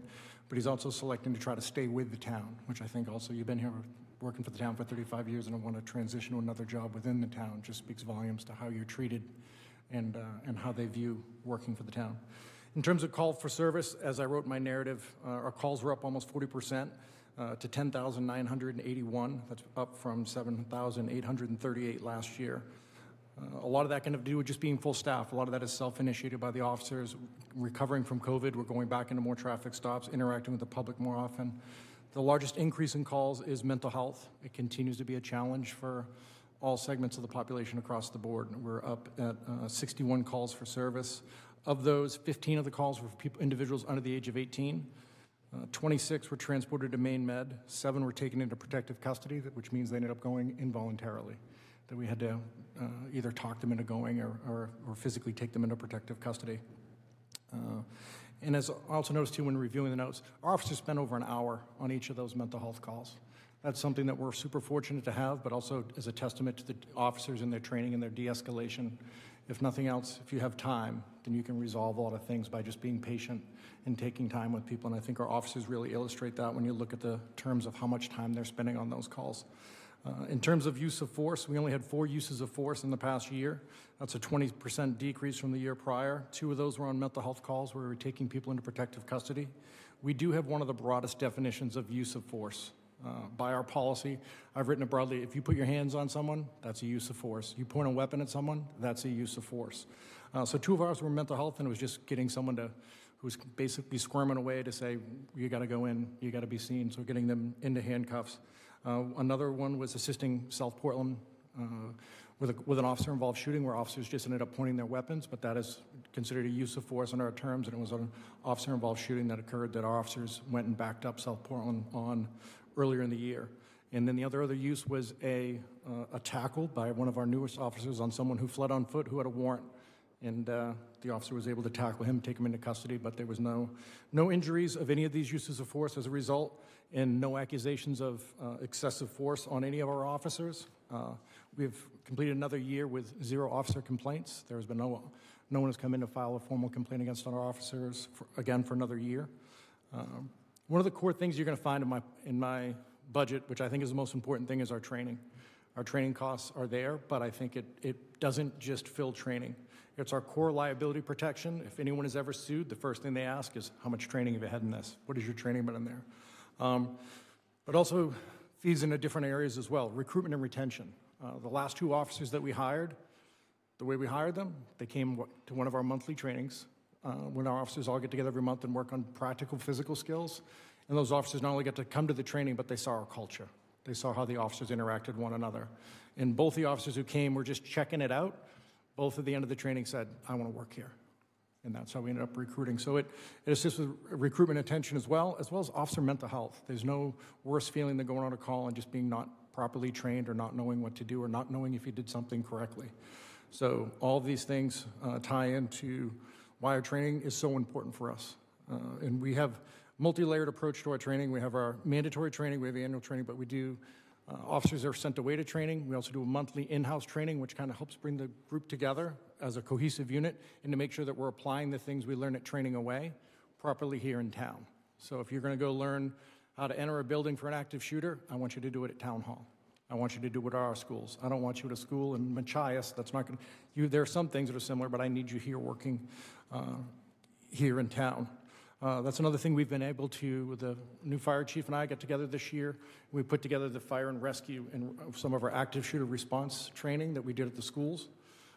As we're unfortunately having a bigger data set just due to more incidents, the days of rescue staying on the outside while the police department searches for the suspect doesn't always work out when you have an injured inside. So we've worked to collaboratively work together to provide them cover if we were to have a large incident so that they could remove and treat wounded with our assistance. It was a great training, works out. It's another great opportunity for us to once again bond with our fire and police and rescue squads. Some projects that we're working on is revamping the field training officer program. We're working towards accreditation. We're working on records management a little bit. We tend to have been a little bit of pack rats with our records, and we're trying to find out what we have to retain and what we can shred and what we can put online. So the days of bankers' boxes full of old reports hopefully be a thing of the past. So, and that's, you can see one of my capital projects is getting a filing system. So when we do decide what we need, that we can immediately, to get that for a FOIA request or whatever reason we might need that old report instead of digging through hundreds of bankers' boxes somewhere in the back. In terms of future challenges that I might see coming up, I've been doing some research. It is becoming an industry standard for body cams, but they are quite expensive. So that would be something that we might start to have on our forecast. I've been doing some research. I just read a large perf article, and that's the Police Executive Forum, which is the foremost data collection agency on police use of force and things like that. It's part of the 21st Century Policing Unit. They just released a very detailed report on body cams. And so they've been out about 10 years now, but once again, they are expensive, but it's something we're starting to look at and investigate, talk to different departments, see what the pluses and the minuses. There are different types that are out there, but each type have their own challenges in terms of retention of those records, how you're going to release those records, data management, storage, technology. These are all things that sometimes come outside of my purview, but it's something I'm trying to learn a little bit more about with the thought that that might be coming down the road. Go ahead. Yeah, number one, as always, I love your write-up. It's fantastic. It gives me a feel for what goes on in the department. My question has to do with mental health support, and I think having had an encounter this year, your officers did a fabulous job. But is there more support that you need? I mean, one of the things that maybe not everybody is aware of, how there's this network of police departments that have access to whether it be social workers or whatever. So your department, or our department, already has access to professional social workers, even though the officers themselves are very well trained in handling mental health incidents. Is there anything more that you need around that? Because we see such an increase in those types of calls. Yeah, those are things that are going on across the country. These are issues, so it's always going to these trainings, and I'm trying to find out what different ways that people are dealing with these similarly challenging issues. One of the things that is a benefit for us as of late is Officer Estes going back on the road. As you're aware, when we had some shortages on staffing, he was the first guy who volunteered. Don't use overtime. I can go back on the road and cover. He's now back as our community liaison officer. So just this week, when I was at training last week, I got back, and I was looking at some mental health calls that we had, and there's always a follow-up from him. And he is kind of he's the data management person for different resources that are available. So the officer can go and handle the call and give some suggestions that night. He does that 2-3 day follow-up phone call. Hey, just following up on the other night. Here are some services when things are calm. Can I provide you something? Is there anything you need to make that extra connection with people? Another thing I noticed that we used is we utilize South Portland. We've developed a great relationship with them. They are short-staffed. We are down there quite a bit, but there are benefits to that for us in the interactions we have with them, but we also work collaboratively with them. Everything from fixing our vehicles to sharing their mental health resources. At some point, if we start to really increase and utilize those sources, might we be asked to pitch in like we do for the harbor master or animal control officer? Yeah, if we start to get to those numbers, but right now, they're coming out when requested and doing a fantastic job. But as those numbers increase, those are always something that we're looking at and discussing and trying to look at different ways to address these issues. Do you also see, I know body cams might be controversial for some, do you also see those as a training tool? The body cameras? Yeah. Absolutely, absolutely. One of the most interesting things I saw was Axon is the #1 leading manufacturer of body cams. And the article said that they were developed for an increase in transparency and accountability for police officers, and which is great, which I'm all for. One of the challenges I see is some of the lower cost ones, you start it yourself. You press the button. And they said immediately that they were finding that a lot of officers were, all of a sudden, a lot of these challenging situations don't develop, they develop quite quickly. So officers weren't responding by pressing the button. They were grabbing their weapon. They were doing so many different things with their minds. And then it left an inherent suspicion of, why didn't you turn your body camera? So now what they're turning towards is anytime you draw your holster, the blue lights go on. Someone near you turns on their body cam. That triggers your body cam. But Axon, of course, is the leader in that. They're expensive. There is a large expense with it. We're talking $350,000 as a startup, and then ongoing of up to $50,000 a year. And they're the leaders in technology. It's the data management that goes with it. A lot of surrounding departments, just talking to Yarmouth, is looking at them right now. But they initially wanted them, and they're looking at some of the costs associated, and there's some challenges going on there trying to figure out what they want. But sometimes when you cut costs, There's some other challenges, but obviously, always with us, reviewing what we're doing, reviewing how we handle things. Are we always getting better? I think that's the guys, I have a couple mantras that I say, and opposed to Neil Williams always taught me, do the right thing, was the one thing he told me. And I think my mantra with the guys, if you had to ask them today, would be, can we do this better? What are we doing to get better every day? Just don't do it because we've always done it that way. How can we get a little bit better and a little bit better each time? Great, thank you.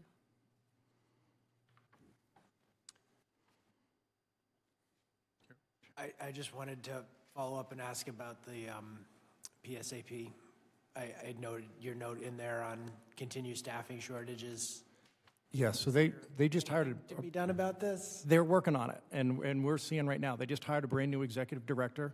He just came out and spent the day out here in Cape Elizabeth with us 2 weeks ago. So he spent half the day with the fire department, and then the afternoon he spent with the police department. And he's basically been tasked with trying to revamp that dispatch and address the challenges that are going on there. It's still new. He's still new in the position, but I got an email from him today looking for a representative from the department to go to meetings and start looking at policy changes and way that they can revamp the PSAP in Portland and make sure that we're getting the services. And I guess more to the point, I'm curious if we're seeing any impact on our delivery of service or response time from that, or is that really an issue that's coming through that? How does that ripple through to our response? I think occasionally there are some challenges. You know, if you look like yesterday in Portland, they had a high-speed chase in the middle of St. Patty's Day. If we're calling, you know, sometimes that's going to take up all of their staffing to address that. They've had a lot of shootings in Portland during those times, but the officers now, we went to the 800 radios, which is a large expense for us, but I was talking to Manager Sturgis earlier today. We've had some time where our radios have gone down in Portland, our traditional radios, and we've been able to swap over to that 800. Officers now can switch on to 800 and hear when there's something going on in Portland. We have call screens that one of the first things I purchased when I became chief, there's a call screen that is in the squad room at the station, and there's also one up in front in Ed Hunt, the clerk's office. So you can see what Portland units are going to. So now officers are having a little bit better of an idea if they're tied up in Portland. They can look at the call screen and they can see the calls before they're dispatched out. So officers are just doing a better job of looking at the screens, checking the screens, knowing what's going on in Portland, knowing if there's going to be some challenges, but we're working through it the best we can. Okay, thank you.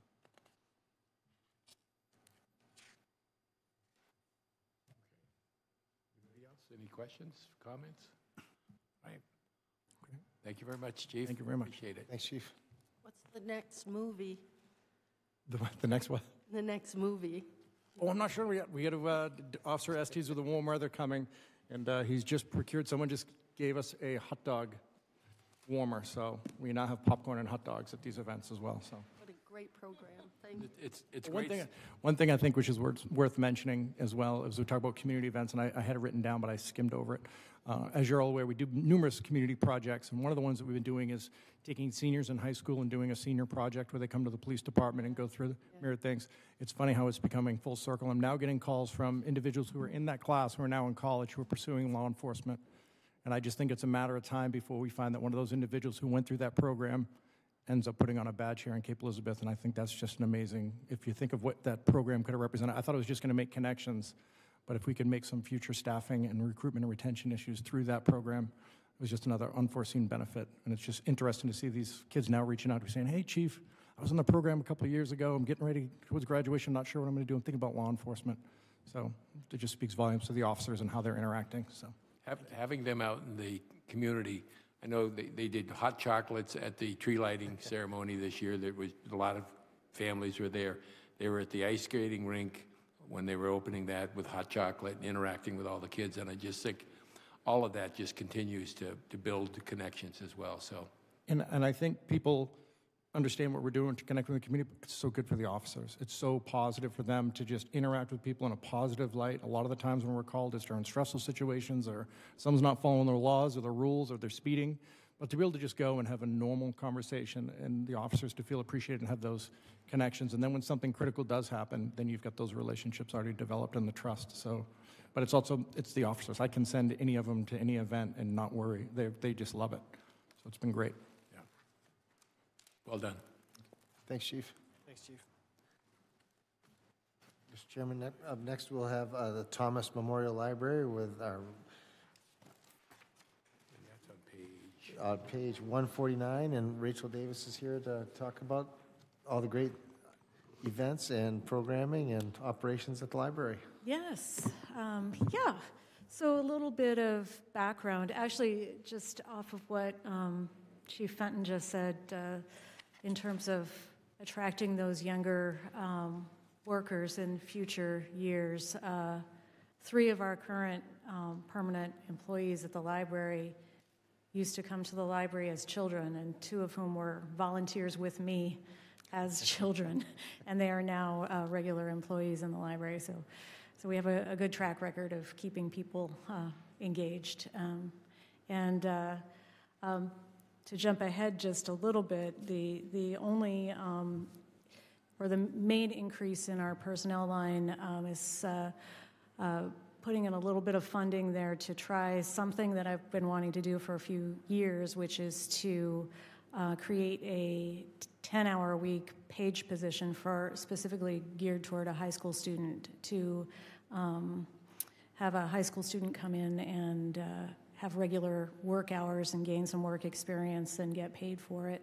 And hopefully we can work with the high school to sort of find candidates, although right now we have some teen volunteers who are good candidates for such a position as well. So it would either be 5 hours a week or 10 hours a week at minimum wage starting in the coming fiscal year. So I'm hoping that comes to fruition and becomes a permanent opportunity that we can offer to young people. So just some basics. The library is open 6 days a week, 46 hours to the public, with some additional evening hours. A lot of our evening programs continue past the library's closing time, which is part of the way the building was created to be able to close off the collection areas so we can have things going on after hours and not have to staff the whole building. We have 9 full-time positions now and 3 part-time, which are each 18 hours.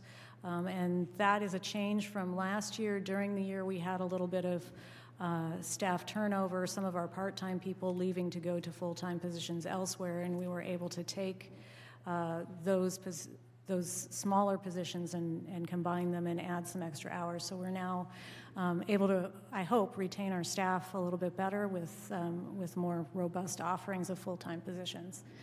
So it's obviously the largest portion of our budget is personnel, and in part it's due to the need to staff both floors adequately at all of our open hours. So we have 2 public service desks, and we can't leave one person by themselves, and since we have evening hours and Saturday hours, it gets a little tricky. So that's our largest portion of the budget, followed, of course, appropriately by our book budget, which I'm asking for a little bit of an increase. We haven't asked for an increase in a number of years, but inflation, affects books as well as everything else, and so just a little bit of an increase there. But otherwise, things are pretty straightforward. I did change, or I asked Christy to change the names of some of our accounts so that in the future we can make it a little more transparent.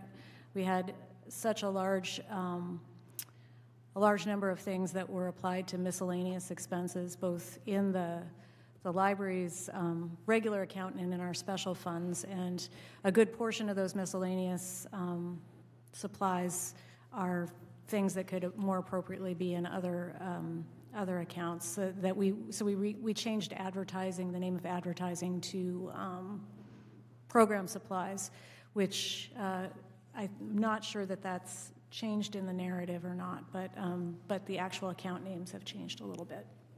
So we just changed ones that we didn't really use to things that were more appropriate, that better reflected where the funds are actually being expended. So, and that's pretty much, otherwise it's pretty straightforward. And any questions? Yeah. I have a couple. Number one, I want to say thank you very much for the email I get all the time about all the fabulous programs you have. Not that I have time to attend them, but I go, wow, this is great, so thank you. I look at budget for audiovisual supplies, and I don't know what you put on, but in 2023, we had $6,705. And it looks like we've got 4,000 now. Are you doing less around audiovisual? When I was down in your downstairs room doing a presentation and we Zoom and have people in attendance, you don't put that under audiovisual? No, so the audiovisual supply resources really is physical audiobooks and DVDs. Oh, okay. So what I did was shifted some of those funds over into our electronic resources, our ebooks and e-audiobooks, because that's where the use is. There's really just not... our DVDs do circulate. People do still borrow DVDs in our collection. It sort of leans heavily on things that you might not have easy streaming access to or free access to. But the books on CD...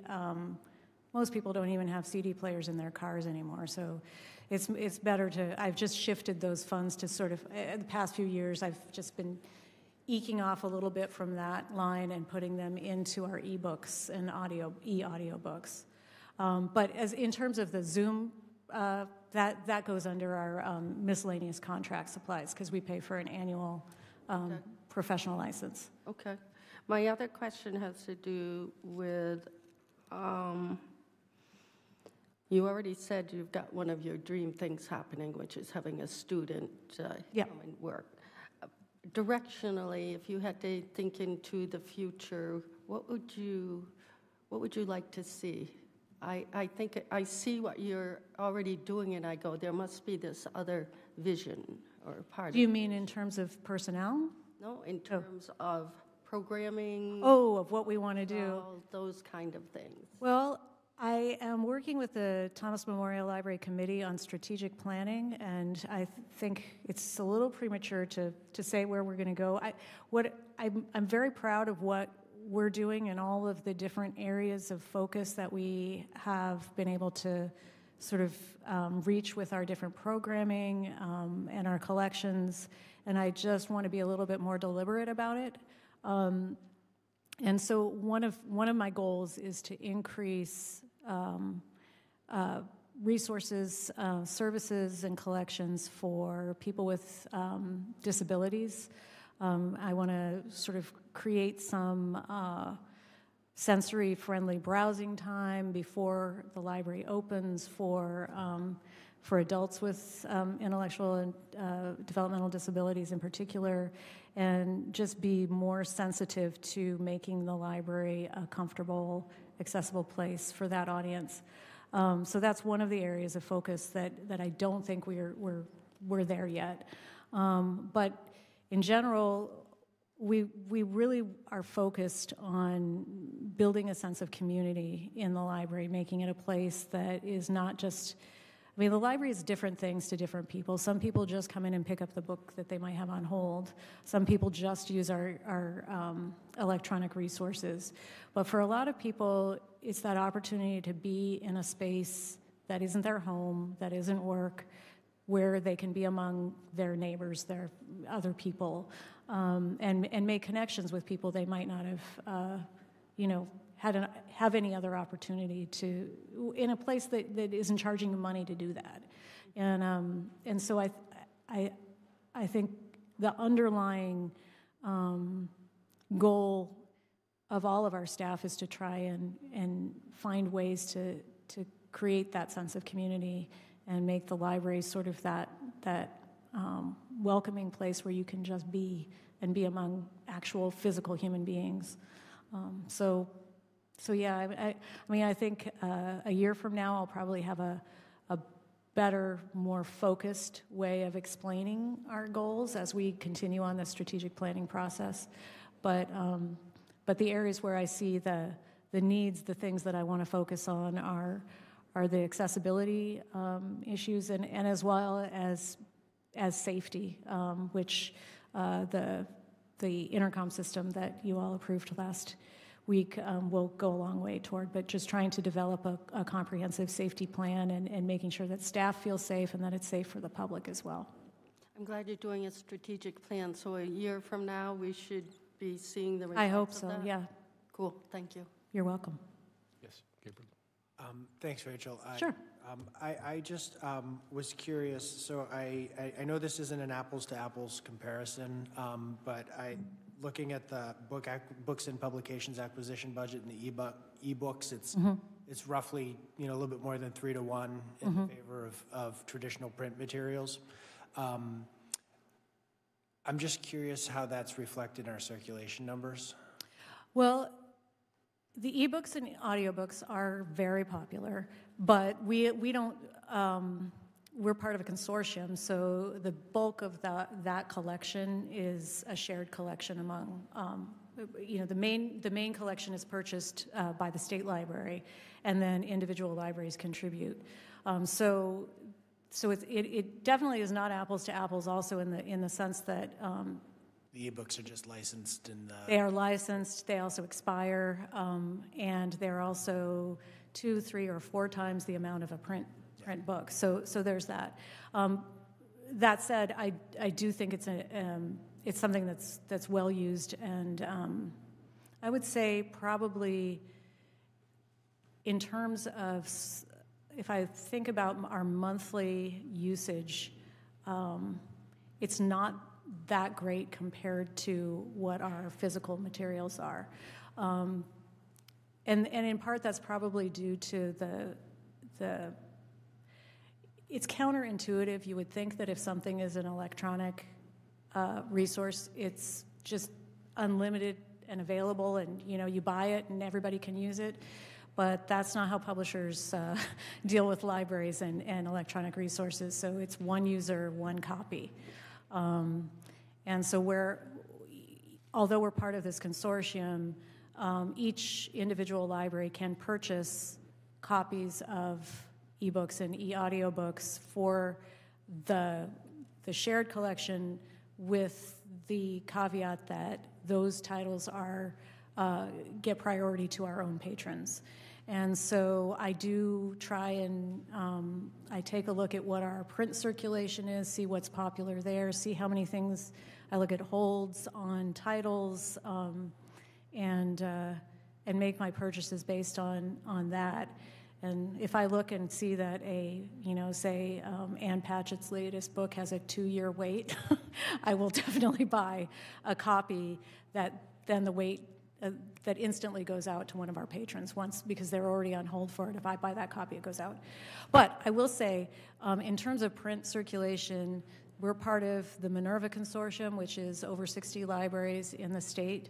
Our circulation is consistently within the top 10 of all of those libraries every month, alongside communities that are much larger than ours, like South Portland and Scarborough.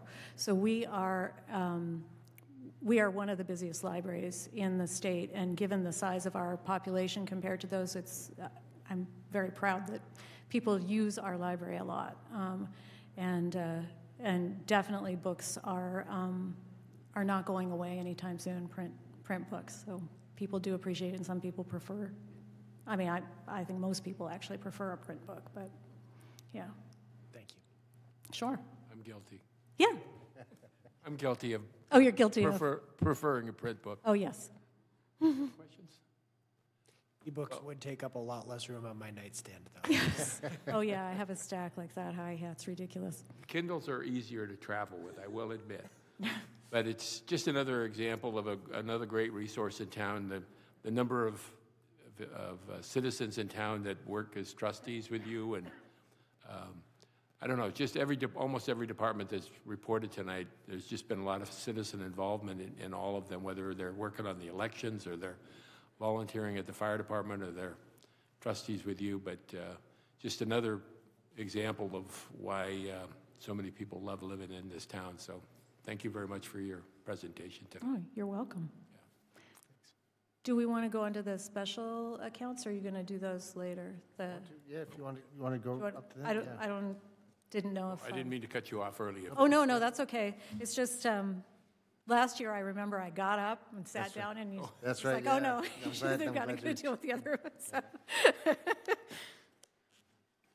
Yes, let's see. So that's page, I have it marked here. 182.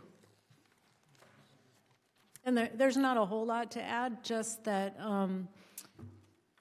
speaking of My citizen. fault. I'm new at this, so. Oh, no, that's okay. Speaking of citizen involvement, we are just so fortunate to have people who regularly donate to the library, either directly to us through just donations or memorial gifts or bequests in their estate planning, and indirectly through the Library Foundation. And so most of the programs that we're able to offer, as well as all of our program supplies, come from those donated funds. They're things that, you know, if I were only working with the town's budget, I would be pretty skimpy on like purchasing craft supplies for a craft program or holiday decorations or, you know, anything like that. And these donated funds allow us to enhance our services in such a significant way that I think, you know, it would be, I mean, when you talk about wants and needs, a lot of the things that our donated funds do for us are more on the line of those wants, but they do so much for our community, and I think people benefit from them tremendously. So I'm just really so incredibly fortunate to be in this community where people support the library, not only just by using the library, but by donating to us as well. So that allows us to do so much more than we otherwise would be able to do. So you know, I've sort of outlined, I mean, most of those gift funds are from the foundation, but we do have the annual Chase gift that goes toward mostly large print books, but another area of focus that I didn't mention is just increasing services for seniors. And one of the things that we want to be able to do with some of those Chase funds is create memory kits that can circulate, things that sort of brain boosting puzzles, games, resources that we can circulate to people to sort of help train your brain and keep your brain active. So things like that, we're fortunate to be able to draw on these different accounts that are earmarked for specific things like senior services or our general library agency fund, which has been built up so much over the years that we had those funds to devote to that intercom system that you all approved last week. So yeah, we're just thrilled to be able to have these extra funds, and happy to answer any questions about them. Yes? Mr. Chair. I have a general question. It's not specifically budget, I don't think, but curious about the archiving strategy for the town. Do you have any interface with, like, for example, the police chief mentioned, you know, if they have, let's say they had some old murder cases from 1890 or something, would those documents stay with the police department, go to the new historic society? They would go to the Historical Society. I mean, we aren't really an archive. We don't have the space for that. We do keep some, you know, town reports and things that people will want to refer to, but they're more current. But historical things always go to the and I think they are officially the town archive. So yeah, they go to this. But we work a lot with the Historical Society, and our original collection, the William Widgery Thomas collection, is now stored at the, it used to be in the library in our conference room. It's now at the Historical Society, and we are working on getting all of the materials that went from the library to the Historical Society noted in our catalog, so that if people are looking for those items, they will see that the location is the Historical Society. So that's one of our long-term projects. Great, thank you. Yeah.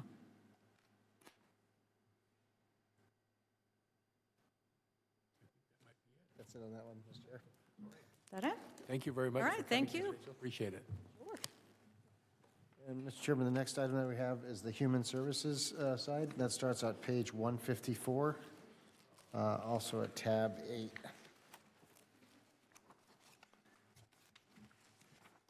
And this says Human Services, also the other different intergovernmental items as well. In this section, we'll have our county assessment, which the town has no control over that side of it, but it does flow through the taxes. So as you notice with your tax rate, you'll have the town budget component, the school component, and the county assessment is also there. Also, our memberships with the Greater Portland Council of Governments is within here, and the Maine Municipal Association membership for the town. And then under our social service agencies that we have there, you'll notice that these are all different organizations that the town has made contributions to historically, and that would go through from Maine Healthcare at Home, Maine Behavioral Health Care, VNA Hospice, and other different organizations that have provided services to members of the community. And you'll notice it as well under the actuals. You may notice that sometimes that may not be populated yet, but that may be a function of timing and them providing their request for funding for that year. Also within this is general assistance. So you'll see that the bottom line at line 3490Z, that is the amount that the town uses to fund the general assistance needs in the community. So that would pay for the housing housing assistance, grocery assistance, utility assistance that general assistance recipients request. Do you want to talk about the, go ahead. I actually had another different question aside from general assistance, but I'm curious about that too. The county assessment line, that is a fairly significant increase. Is that reflective of an actual increase, or is that just the shift in the way that the county's budget year aligns with ours? Or some combination of the two? Sure, if I may, Mr. Chairman. The combination of both. Okay. So what you'll find is this year we had roughly a 17% increase on the county assessment, and that's specifically related to county spending, but also due to increases that we found in our state valuation. So we went up by, I think it was like $28 million or something along those lines in our increase, and it was at a greater level than other communities within. Like we get hammered. We saw a substantial increase on our county assessment, as did I know Cumberland did. Talking with Bill Shane about that, and other towns, mostly Cumberland County coastal towns, saw a greater level of increase in our municipal valuation from the state value. That increased our percentage share of the overall county assessment. So we had that part of it. And this is year two. The county did last year convert to a fiscal year starting July 1. Historically, and when I say historically, I mean forever, until last year, the county was on a calendar fiscal year. So they converted last year, and they gave towns the option to either pay it all at once or pay it over 2 years, 3 years, or up to 5 years at no interest charge. So we took the default, and just over the next 5, this year and the next 3 after that, they had 1 year or a 6-month special assessment. So they finished their fiscal year last year on December 31st, and then they ran a short-term budget from January 1 to June 30th, and then the assessment that we had there, each town had an allocation for that 6-month budget that they had. So we're in year 2 of paying off that segment of it. But it's a combination of those two coming together. And so our portion of the county tax, or our county assessment is increased by 17%. What's the underlying increase in the county budget? Just out of curiosity, I mean. I think it's around 6% was their gross increase, but basically it's almost like a reval that they did there as well. So it reallocated. So maybe Baldwin didn't grow by as much, or other towns within Cumberland County didn't grow by as much percentage-wise as Cape Elizabeth and other towns did. So that's how they reallocated that out. Thank you. You're welcome. Councilor Jordan? Okay, I have a couple of questions and comments. As I look through organizations which we have contributed to in the past, I kind of assess them based on what I assume our population here in town would be using. One of the ones that I've learned about over the past year or so is Spurwink's program in Portland called The Living Room, which is really going to become a model for the state as to how you can intervene in mental health crisis without having the person have to go to the emergency. So it's really, you can direct people toward the living room. It's a great model. There's counselors right there. They very quickly try to get them into programming, but it's ideally not sending them to a inpatient approach. It's more of can they work within an outpatient approach, and so I wanted to put that program on our radar. The other question I have, and Matt, maybe you can help me with this, is Portland's homeless shelter. I know, I don't know if any county dollars go to that at all. I don't know exactly all the funding streams. I do imagine that Portland has some sort of federal funding that helped to create that, but I would think that Cape Elizabeth might want to consider some sort of donation to the homeless shelter in Portland, because Portland is definitely carries the brunt of many of those services. And I don't know what other communities do relative to contributing to that. I mean, I know South Portland is starting to look at their own, and Scarborough has some sort of stopgap. But I think we need to kind of consider how we would support that. I also look at family crisis services, day one for substance abuse issues, Hospice of Maine, and sexual assault response services. And I would personally like to propose that for family crisis services, day one, Hospice of Maine, and sexual assault response services, that we increase those donations to $2,500 each. I would go higher, but I don't know if I could get my fellow counselors to follow that lead.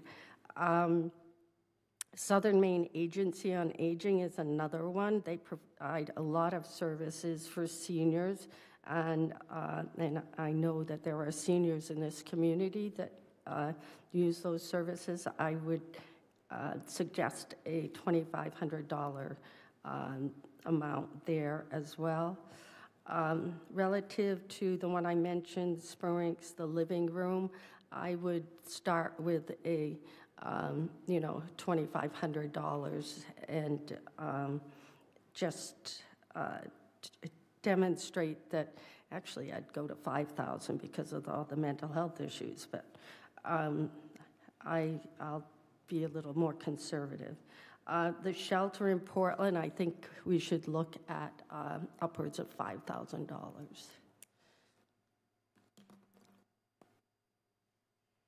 The others I'd keep the same at this point. As long as we're looking at talking about adding some, I would like to ask the council to consider one of the places families I know in this town have been able to get support for mental health and their children is the Center for Grieving Children. I know. Oh yeah, that's a great one. Perfect. Yep. So, and we have we've actually got a couple of citizens that have gone through and been on their boards and whatnot. So I would like to see if we could consider a $2,500 contribution to the Center for Grieving Children. Put it on. I'd support all of those changes. We can take care of that. Easy to do. And that should keep us at probably where we're at from a budgeting, adding those increases wouldn't change that. Yes, it's not going to be painful at all. It's, and I know that they, most folks are extremely grateful for the support that the towns do, because a lot of towns back in 07, 08 stopped. And Cape Elizabeth has kept that tradition up for forever. So I know we have great responses. And day one, they actually are our tenant at Fort Williams as well, and they couldn't be better to work with. They're just a great group, and the work that they do is huge. So all these are great. We'll take care of it. We'll put them all in. Could you ask, maybe you could ask, what's her name? The new city manager in Portland. Oh, Danielle West. Yeah, maybe you could ask her, if we donate $5,000, what impact does that have? Because knowing that impact would be a good thing. And ask her if there are other communities that also donate and what amounts they maybe donate. Sure. And I wish Paul was still here, because he could explain the Living Rooms program. It was just a fabulous, fabulous experience. Well, maybe we could do that as a follow-up. We could get some more information on that. Yeah. Yeah, we'll start making calls tomorrow as far as finding out the details as to, homes for placing the checks to. Basically, we'll reach out to their admins, and yeah, if we can get those details taken care of really well, people generally are happy to. And I was talking with Councilor Thompson today earlier, and we're just about the programming that we have here. And the Hospice of Maine is one of our accounts, and they, unfortunately, all of our community, they have impact and outreach in all of our communities. And so we see in their annual letters for requests for funding that they provide us, the number of services that they do, that they've provided within the community over the past year, and it's astounding. But these are all great committees, so yeah, we can take care of adding those to the list for sure. Not a problem at all. Yes. This probably falls more under 103-4000 on page 158, but I also recall that we got an email from, I think that you forwarded, Councilor Thompson, with the request about the, what do they call it when the seniors stay over? Project graduation. Thank you. Is that something that we wanted? I believe the request was at this budget year, but then also discussion for upcoming. Is that something to discuss here, or is that more germane for a regular council meeting?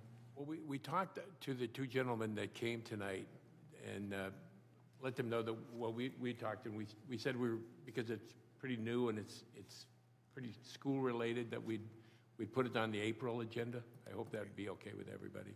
And I think they're going to come to the April 8th council meeting to make a formal request at that point, probably under our citizens' discussion of items not on the agenda. And then I said probably the April 22nd budget workshop would be a good opportunity then, after making the formal request there, that it could be brought up on the home stretch. Thank you. That sounds like a great plan. When we have that conversation, could you refresh my memory at that time on what we did for the playground and what we did for robotics? Sure. That'd be great. I can do that. And then yes, going on to page 158, I know Councilor Anderson had brought up a question related to the senior citizens tax relief. That right now is based on what we currently have for amounts, but we may want to flag that for when council wants to have a discussion. I think we wanted to increase that. Yes, yeah. So if we can, I'd like to flag that for the later workshop in April, just to, after working with Clint, to see, if the benefit level, if it expanded up to, if you expanded the floor or the ceiling for the median income, or what that income amount would be, as well as expanded that level of benefit if you went from the $500 cap up to, say, $750, something along those lines. And we just need to do the math on that, but we can have that ready for that time. Everybody okay with that? Yeah. Thank you. Perfect. And then, of course, Family Fun Day funding has stayed level, but they're going on the week before this year.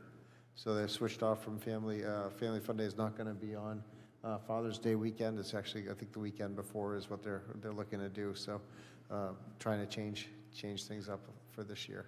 But they have the fireworks already lined up. A week before that. Yeah, the week even before June that. 2nd, yeah. Yep. So it's going to be a busy 3 weeks at the fort. Thank you, Mr. Chair. If I could just go back to the other item, that this came up in the year past, and at the risk of looking like the mean-spirited person in the room, all of the causes are great and merited, and where do we draw the line policy-wise? My concern is coming back 2 years, this could be 2 pages of That would be giving to great. good causes. So, I've never been comfortable with taking public tax dollars, putting them into nonprofits when people could just contribute their own monies. So now we're taking taxpayer monies. These are great causes. So like Easter Seals got to 0. So why do they get 0 or someone else gets 0, but not the Portland Homeless Shelter? Or, we have Preble. We have a generous amount for the Preble resource. So I just feel we need to have a pretty clear policy, or this could become controversial and problematic. I think, again, all good causes, but how are we going to draw the line in doing this? I don't know. As you know, I always love policy discussions. And I actually probably apply Penny's own policy as I look at this, because I go, what is our population in Cape Elizabeth? Of that population, what services might they be seeking within all of the social services in, the Cumberland County area?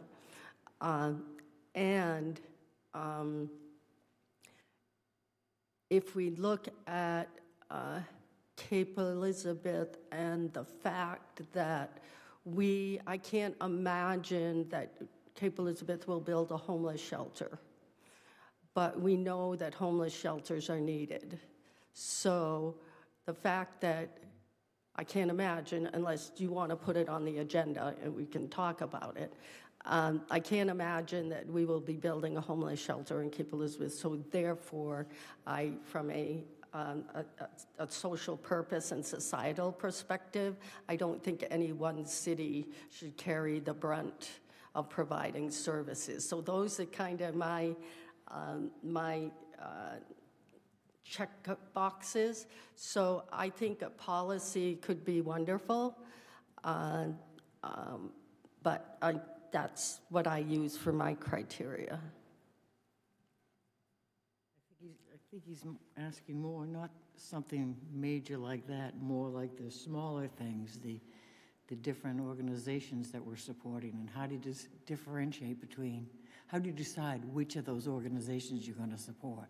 The greatest population that will be served. So that's the other piece of which goes to your policy. So who's the greatest population going to be served? And when you look at the number of mental health issues and the number of mental health calls going on in this town, and the number of people that that need to access some highly, I would say, outpatient services that are delivered very well, then that's what I start to think about. And I will continue to say this: Portland, Maine should not carry the brunt of what is needed for services in Cumberland County. So, and to your point, Councilor Reiniger, if you go down this list and we were to utilize the approach that Penny was talking about, people in Cape Elizabeth do benefit from Maine behavioral health care. They benefit from the VNA hospice, the Center for Therapeutic, SMA, Opportunity, a lot of these. Now, some of what Councilor Jordan is talking is probably expanded beyond that. But I think a lot of the ones that we've got on here, I mean, even adding the living room, look, if we know, based on what Councilor Jordan said, the chief could probably clue us in on how we're utilizing that. And obviously, the Center for Grieving Children, citizens in this town have benefited from that. So whether we go to the additional point of how responsible is Cape Elizabeth for helping, assisting Portland with all the issues they've got to deal with, I'm not sure how much beyond these we do, but I think it's worthy of a conversation. But I look at this list, and many of the organizations on that, our citizens do access that and do benefit from those that we're supporting. So We haven't deleted folks unless they haven't asked. Usually it's been historically, the list hasn't changed much over the years, but they've been items that they've requested, and sent their details, like RTP, regional transportation, folks who are transportation challenged due to different reasons. They provide services out here, so they'll send us a letter with their request, say we provided services to X amount of people in the community for the year, and then the Easter Seals zeroed that out because they just stopped requesting funding, and so we carried them for a couple of years when they had not requested at all. So this year I said, well, if they haven't, if we looked at over a 3-year history that they hadn't requested the funding, then we're just basically adding it to the unassigned fund balance at the end of the year, because it just falls off from that point. But the others have, we've had this list and added or deleted as maybe a service has ceased to be provided, so they let us know that we're not going to be requesting funding anymore, or someone else has added on services as well. So that's kind of but we haven't. There hasn't been a litmus test to say, yes, you can or not. We'll just bring it forward if someone sends a request for funding during the year, and I'll keep those letters. And then as they come along, and I'll add it to the list, and if the council decides that they'd like to make an assistant donation, that's kind of how that's been managed, versus saying, no, I don't think, I don't think we're gonna fund you this year. Usually it's been pretty open as far as the process for folks requesting. If that helps. We're not choosing winners and losers. We're just keeping a tally of the scorecard.